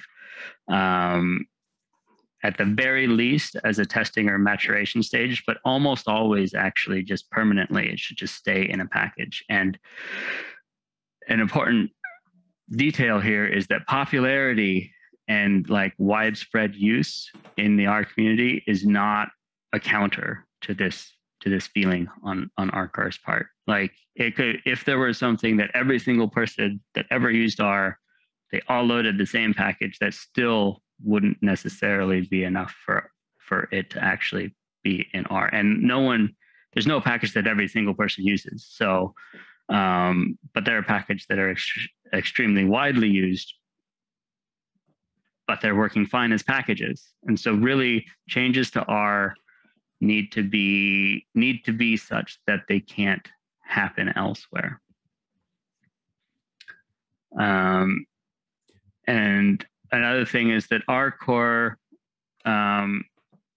operates on a sort of individual initiative plus lack of opposition model, which basically means there are different aspects of the R code that are basically sort of shepherded and owned in a sense by different R core members. And that person basically, if that person wants to make a change or likes an idea that's coming from themselves or from outside and agrees with it, they'll sort of often pitch it to our core. But basically unless someone else gets really upset and really pushes back strongly, they are left to their own devices to do the things that they think are good in terms of accepting patches, in terms of adding features, in terms of any of that. So generally that means that convincing one R core member is usually enough when you're talking about a patch or a feature addition, because unless other members feel really strongly, that one person is going to be the one who would ultimately do it. Just a few more things. There won't ever be any more recommended packages, most likely. I have heard that directly from Luke. And the reason for that is that there's really not very much upside, because recommended packages are not part of R source code, so they're not tracked in the same way, but they're bundled with R. And so that dichotomy is just sort of logistically unpleasant, and it doesn't really bring that much benefit. And so again, popularity of a particular package isn't going to change that. The packages that we like to use as users, we can just get them from CRAN. It's not difficult to get them from CRAN. And that's how it's going to be. Like, they're not going to be added as recommended packages. Proposing new features creates work for them. This is something that we need to keep in mind. Even if you submit a patch, and even if the patch is good, they still have to vet it, which is that scales in size of patch. And I would argue probably doesn't even scale linearly in size of patch. And so this is still work for them. Helping squash bugs saves them work. even if you don't have a patch. So with all this code analysis stuff that we've been talking about, sometimes, especially if there's no patch, if you just have a really good code analysis, that can be extremely helpful for them. So for your own sake, don't start with feature additions because you're going to be disappointed because they probably won't go in. Don't submit patches which change existing non-bug behavior without directly hearing that they are interested in you doing that. And not liking the documented behavior is totally allowed. Disagreeing with it is totally allowed, but that doesn't make it a bug. And so it's not going to be treated as a bug. It's going to be treated as a feature addition, and it's probably going to run afoul of backwards compatibility and then not be considered. Don't expect quick turnaround on wishlist items. Wishlist items are really useful to RCore as a way of collecting ideas for where R can go in the future, but they're also essentially unfunded mandates. And, you know, they basically behave like every unfunded mandate does, which means like they'll get to it when they can get to it. And this is what I just put this in here for completeness. I've never heard of anyone doing this, but if you're talking with an RCore member that's the relevant person for whatever you're doing, and they say no, don't like try to find another RCore member to say yes and overrule them, because it's not going to work. It doesn't work out that way. This is different than engaging and even disagreeing with RCore members on like an ongoing discussion on RDevel. That is very valuable, provided it's being done respectfully. And I do encourage all of you to subscribe to the RDevel mailing list and engage in the discussions that happen on there. So we're running quite a bit behind. Martin will be joining it, or Michael, I should say, will join us shortly. So we're going to try to go through this pretty quickly. But these slides are available. They're in the same repository that the instructions were, so you can look at them at your leisure. In addition, so typo fixes are always welcome and appreciated by RCore. Usually you don't even have to write a patch. If you just send a mail to RDevel pointing out where there's a typo and what it should say, you will almost always very quickly get a response back saying essentially thanks, fixed in RDevel. And that's true of the manuals. That's true of the help pages. It's any documentation. Larger changes to documentation are somewhere thing that we need to be careful. Really only want to do this when it's necessary or when RCore has solicited such a patch. And it's important to keep in mind that it must be at least as technically correct as the old documentation. Which means that we can't trade clarity for approachability or approachability for correctness. Things have to be fully technically correct. And this does mean that you have to deeply understand whatever function you're trying to essentially write new documentation for. And that can sometimes be difficult depending on which function we're talking about, which is not to say like clarity and approachability are very good. I'm not saying those are bad, but they need to be in addition to correctness rather than at its expense. So code patches, always view the actual diff file that you're going to submit before submitting it, and never submit anything that has white space only changes. I say this because I have done that, and Martin was not happy with me when I did that. So just avoid that. And it's easy to see that it's happened if you actually look at the diff, like the diff file that you are submitting. Consider updating documentation to reflect any change that actually warrants an update in documentation. Always test the exact diff file that you're submitting.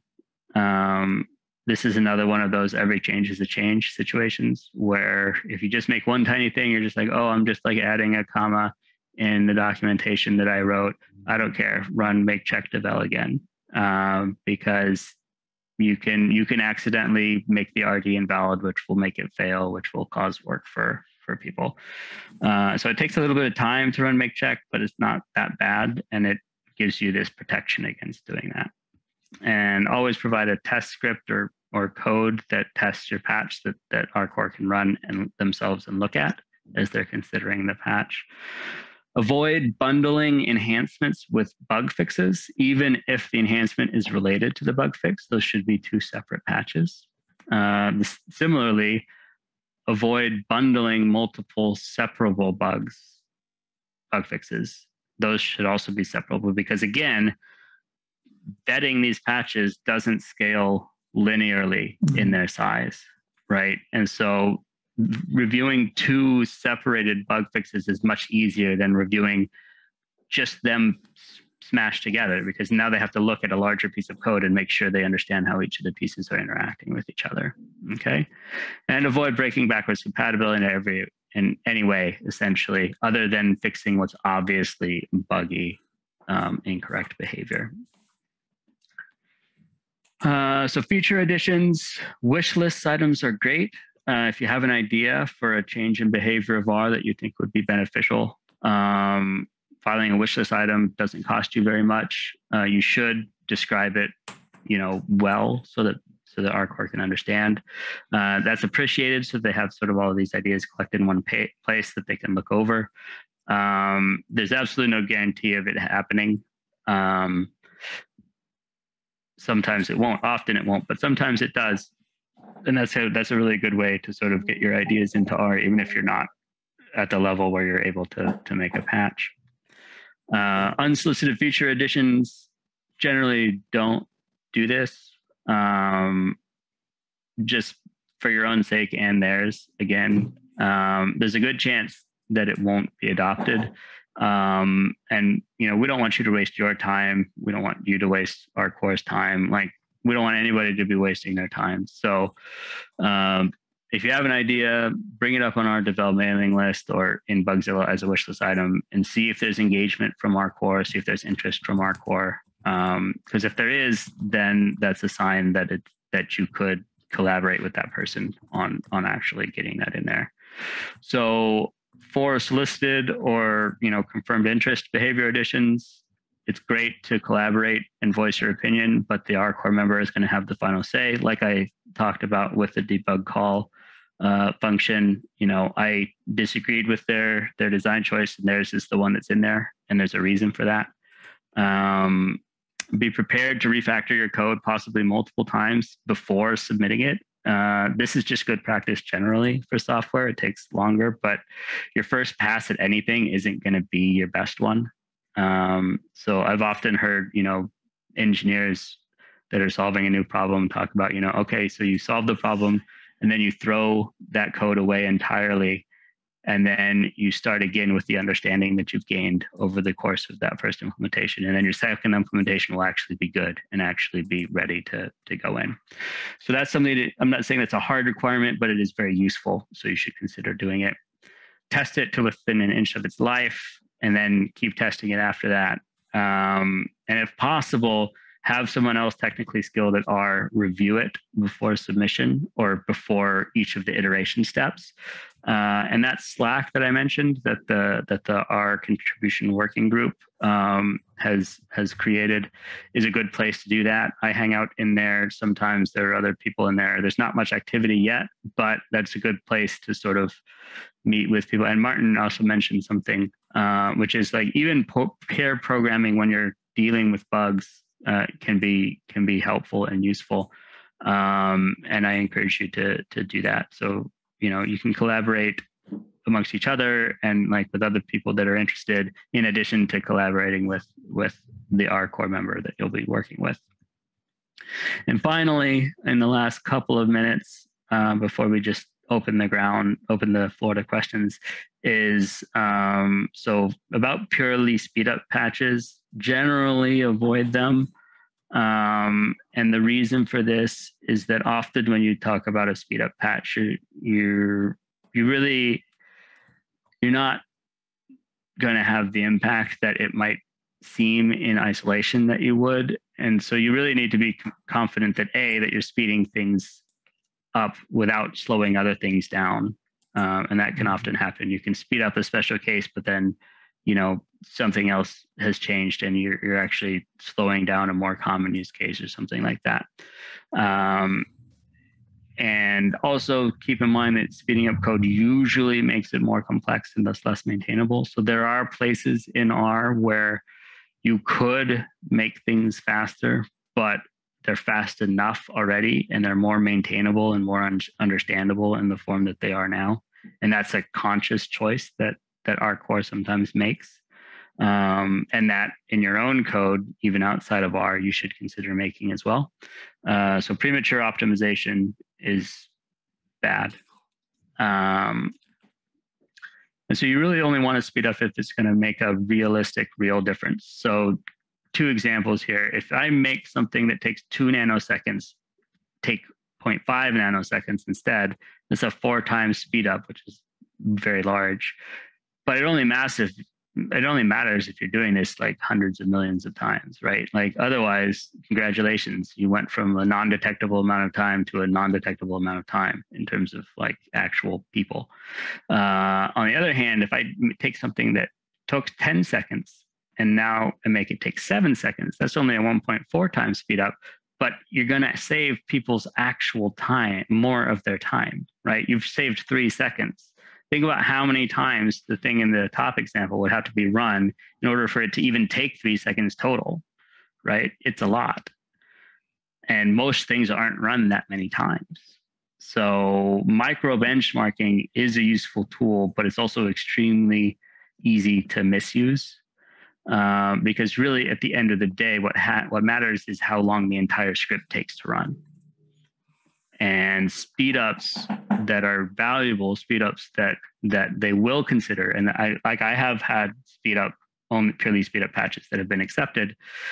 These are the ones that are going to be in this bottom category. They're going to save actual time, and also preferably don't make the code too much more complex than it is now.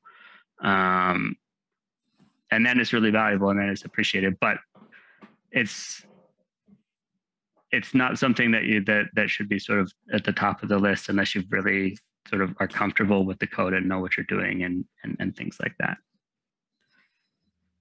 And I think that is where we will stop the slides. There were some more slides about navigating a checkout, and we did have another practicum scheduled, but we had more questions, which was great. And so I will leave that as homework. The bugs that you can look at I've added them to the README on that repo that we linked you to. There's a number of them. You can do as many of them as you're interested in. Some are old and fixed. Some are actually still live, including one in debug call, which Sebastian Meyer found and then left unsolved for you guys to actually get a look at first. And yeah, I don't know. Did Michael? Yeah, I don't know if Michael. He's here. Okay, so Michael is here as well. So we're going to go ahead and open the floor to any questions that you have for Michael and Martin, who are our core members, or for me from the side of collaborating frequently with our core from the outside. Are there any questions about?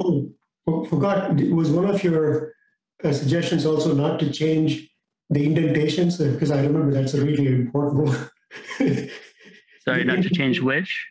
Change indentations when you submit patches. Oh, yes, that is a good point. So that's related to this whole no white space changes thing, right? So one type of white space change is indenting changes. And that will sometimes even happen automatically if you're using RStudio or Emacs and you have certain configurations. You hit tab and it does something, right? It indents your code somehow.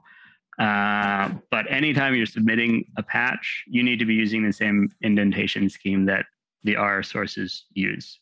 And anytime you're modifying code, you can't be changing the modifications scheme. And so that's one of the things, that's a good point that Naras is raising. That's one of the things that you should be looking at when you look at the diff does the indentation and coding style more generally fit with what's already there? or not. And if it doesn't, then you need to make some more changes so that it does before you submit. So that is a very good point. Yeah, and I may add something, Naras. There are few places in both R source and C code sources where the current indentation is wrong according to the scheme, because a previous patch or even a change by R core without the patch tried to do a minimal change. And so let's say you have an indentation by 4, as we often have, and then an extra clause, right? Another level of braces with another if. And then sometimes people, or I in the past, used the 2 indentation for this intermediate clause. So all the other indentations would not change. So that the change really only were like 4 lines instead of 15 lines, where 11 of the 15 lines were just indentation changes. And some rare times we kind of reword and do fix the indentation to our own styles, and then have an only white space commit, right? That's sometimes possible if the indentation is really bad and then one change does nothing change but indentation. That's kind of okay, because the commit message says, I only indenting, I do nothing else than that. But if you fix a bug that is really important changes in 4 lines, and then changes 20 other lines just by indentation and other white space, then that's really bad. Because if you look at the change, then you don't see whether things really happen, because you are kind of diverted by white space changes in the diff. I don't know, at least I'm sure Naras understood what I meant. I hope some other people too. Yeah. Okay, so I have just, I have one question. How relevant is it for us to review whole bugs and say, you know, I can still reproduce, or I think if we say this is no longer a bug, maybe it helps, but it's helpful if we go over all the bugs and say, yeah, I can still reproduce it, like, I don't know, 5 or 7 years later. To what extent is it useful to review whole bug reports? It is useful. Initially, remember, Gabe showed you the 3 R blocks that were kind of, and 2 of them said, please help us with Bugzilla. And one person I've never met, but she's a professor somewhere in the East Coast of the US, if I remember correctly, Elin Waring or something is her name. And that's basically what she does. She goes over Bugzilla bugs and reviews them. Sometimes just saying this is still active, oftentimes doing some real analysis in addition, like looking at more cases or showing cases where the bug doesn't show, whereas where it shows. So that's what we mentioned with code analysis, trying more than just reproducing the bug, but also seeing when does it happen, when does it not happen, or even further down. No, that's very useful. And as Gabe mentioned, and I have time to say, sometimes the wish list item is really just put the wish list because it's really not the bug and nobody has time. But actually, it may be good if somebody reviews it 5 years later and says, well, actually, in the meantime, I've also found I would want this functionality and it's kind of easy to add or whatnot. Now, review of old bugs that are just forgotten because we don't have time can be useful. As Gabe mentioned, it's of course, it's good to find a balance between a reminder with some extra information, namely this is still current, as opposed to nagging, why has this never been addressed, and so on. Yeah, of course, you all know that. But maybe Michael can add, he has a different perspective, possibly. I think I have a very similar perspective. Yeah, I think any help is good help, and I think the way we can make that most effective is if we ensure that we clean up, those old bugs and ensure that whatever bugs are in there are relevant, and that's something that can actually also be contributed, right? I mean, just going in there and helping to find obvious cruft or things that may be duplicate of previous bugs and things like that, because I think kind of doing a first pass of that would ensure that everyone's time is well spent. Because I suppose it would be a good first step before implementing features, right? Just contributing to that. Mm-hmm. Thanks. And I mean, I don't remember how many bugs there are open, but like there are bugs open, right? Like there are things that, you know, are there, and either they're not bugs, in which case figuring out that they're not bugs is really valuable because it saves our course time trying to track them down, or figuring out they are bugs and making them easier to tackle is really valuable. And like, you know, a lot of our users probably think, you know, like, well, R doesn't have any bugs. R's been around for, you know, so-and-so years. It's, you know, and I use it every day at my work to do, you know, to do the same thing, which is the part they don't think about as much. But really all software has bugs, right? And, you know, the way that we can improve R and help the R community is by, you know, helping find new bugs and helping get rid of old bugs. But like, it has bugs. So there are things in there that are open, and some subset of them are even real bugs that just haven't been fixed yet. And so if they haven't been fixed, that's a sign that probably some help on those, you know, might help R by getting them closer to being fixed. Looks like so we have a question in the chat. Okay. If our core team is so busy, then why not get more people to join the R core team? And I could take a first stab at that. I think that's what this seminar, this tutorial is all about. So R core is simply defined as the group of people who have commit rights to the source code, right? But that's actually a very small task in the overall scope of our development. And so what we'd like to do is have, you know, the R development team be much broader and much more inclusive, and include people at various levels of contribution, right? And so I think what we're encouraging everyone to do today is actually to sort of join that team, right? And collaborate with our core and making R better. So that's my perspective. Yeah, and so I can say, you know, from, you know, as having worked from the outside of our core, you know, just to sort of add on to that, you know, I have been able to contribute to R. I've fixed bugs, and I even over the course of a long period of time, and, you know, developing these relationships with our core members, even feature additions eventually, although again, that's not where we start, right? Like, that's not where I started, that's not where anyone starts. But I can tell you that you can help R, and you can have an impact even outside of our core. And whether or not your goal is eventually to be on our core, or if you always just want to, if you don't want that sort of extra expectation and extra responsibility, you don't need to in order to help R and help R grow and, you know, improve and fix things that are problems with it. So so you can help without being in our core, and we're encouraging you if you're interested to do that.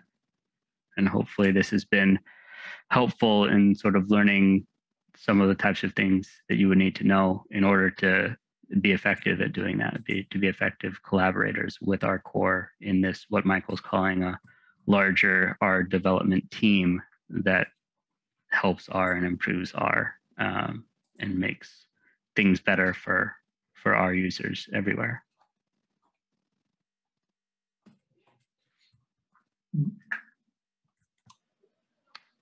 So we do have a few more minutes if there are any, and it doesn't have to even be related to collaborations, right? This is an open roundtable. If you have questions that you've wondered that you never had a chance to ask to an R core member before, this is a chance to do that. And if you have any questions for me as a non-RCore member, I'm happy to answer questions about basically anything as well. So please feel free. There's no stupid questions. If there's something that you don't know, you can just ask. I do have a question. And well, it's not highly related to the topics we covered today, but now that we have Michael on the call, I think it's okay to ask. And this is something that came up yesterday. I think one of the lowest barriers to entry to contribute to R might be translations. And there, I think it would be much easier to do those contributions via web service so that you do not even have to check out from Subversion and do text edits and run the tests and then email the patch to someone and then get it checked into Subversion. So I know a long time ago there was this Poodle server where anyone could just register, log in, provide some translations, others could review it, and after, let's say, 1 or 2 reviews, those could be committed to the actual code base. Not sure if there are any related plans. Yeah, that's right. Thanks for bringing that up again. Yeah, so we just learned about this at the translation tutorial, thanks to Gertly, because this is something I guess that Brian Ripley had put into place about a decade ago for facilitating submission of translations into the R code base, and we somehow that has fallen off the radar, and so what we'd like to do as part of this overarching effort towards improving translations, towards improving the translation process, building up the translation community, and making it one of these on-ramps, to our contribution, is we have this working group sponsored, but with zero funding by the R Consortium, where Michael Chirico and I and others that we will recruit into our effort are gonna pursue that very topic. How can we make this easier, the technical perspective, from the community perspective, and so it's really great to learn about that Poodle server. I think that'll be a useful piece of technology for us. And certainly, if anybody here, including you, Gergely, like if you're interested in joining that working group, just let Michael Chirico or I know. Be happy to have you. Thank you very much. Okay, so we have another question in the chat. So Luis is asking. So Michael mentioned that there's a lot more tasks that RCore members perform besides changing the source code of R. So they, as a small point of, so RCore doesn't maintain CRAN. CRAN is a separate but related entity to RCore. But there's also the website and Bugzilla and the servers, and those are under the purview of RCore. So he's asking how we can contribute on those other types of tasks beyond just the source code. So I have heard other people sort of lament the website not being sort of more modern and wondering how a modernization of the website might be contributed. So that I've heard that in the wild as well. So if Martin or Michael wants to talk about that, that would be great. Yeah, I mean, a general statement I would make, I guess, is just that we'd like to collaborate with whoever has the energy and interest in contributing these things. I mean, so approaching us as collaborators, if you have a new idea for the website, I mean, I think as Gabe was saying in a lot of these slides, come to it with an attitude and a disposition of, I want to start small and work with, RCore towards some common end. And I think we can build up that relationship, that collaboration, and work towards a better thing. I mean, so, we're totally open in principle to improvements to all of those things. And so one of the things we have done, practical things, is this Saranjit Kaur has written up this our contribution guide, or our developers guide, along with Heather. And yeah, I think that's one practical place to start if you're looking to see how to get involved. But that's just my general point, is just around, approach this as a collaboration, and I think it'll be fruitful. Thank you, Martin. You had something to add? I noticed that I'm almost losing Zoom connection. Maybe because I'm on the same Zoom of ETH as most of the conference Zooms runs. The bandwidth is very limited, even though it cannot be at my home. So I'm sketchy. I never see the chat, for instance.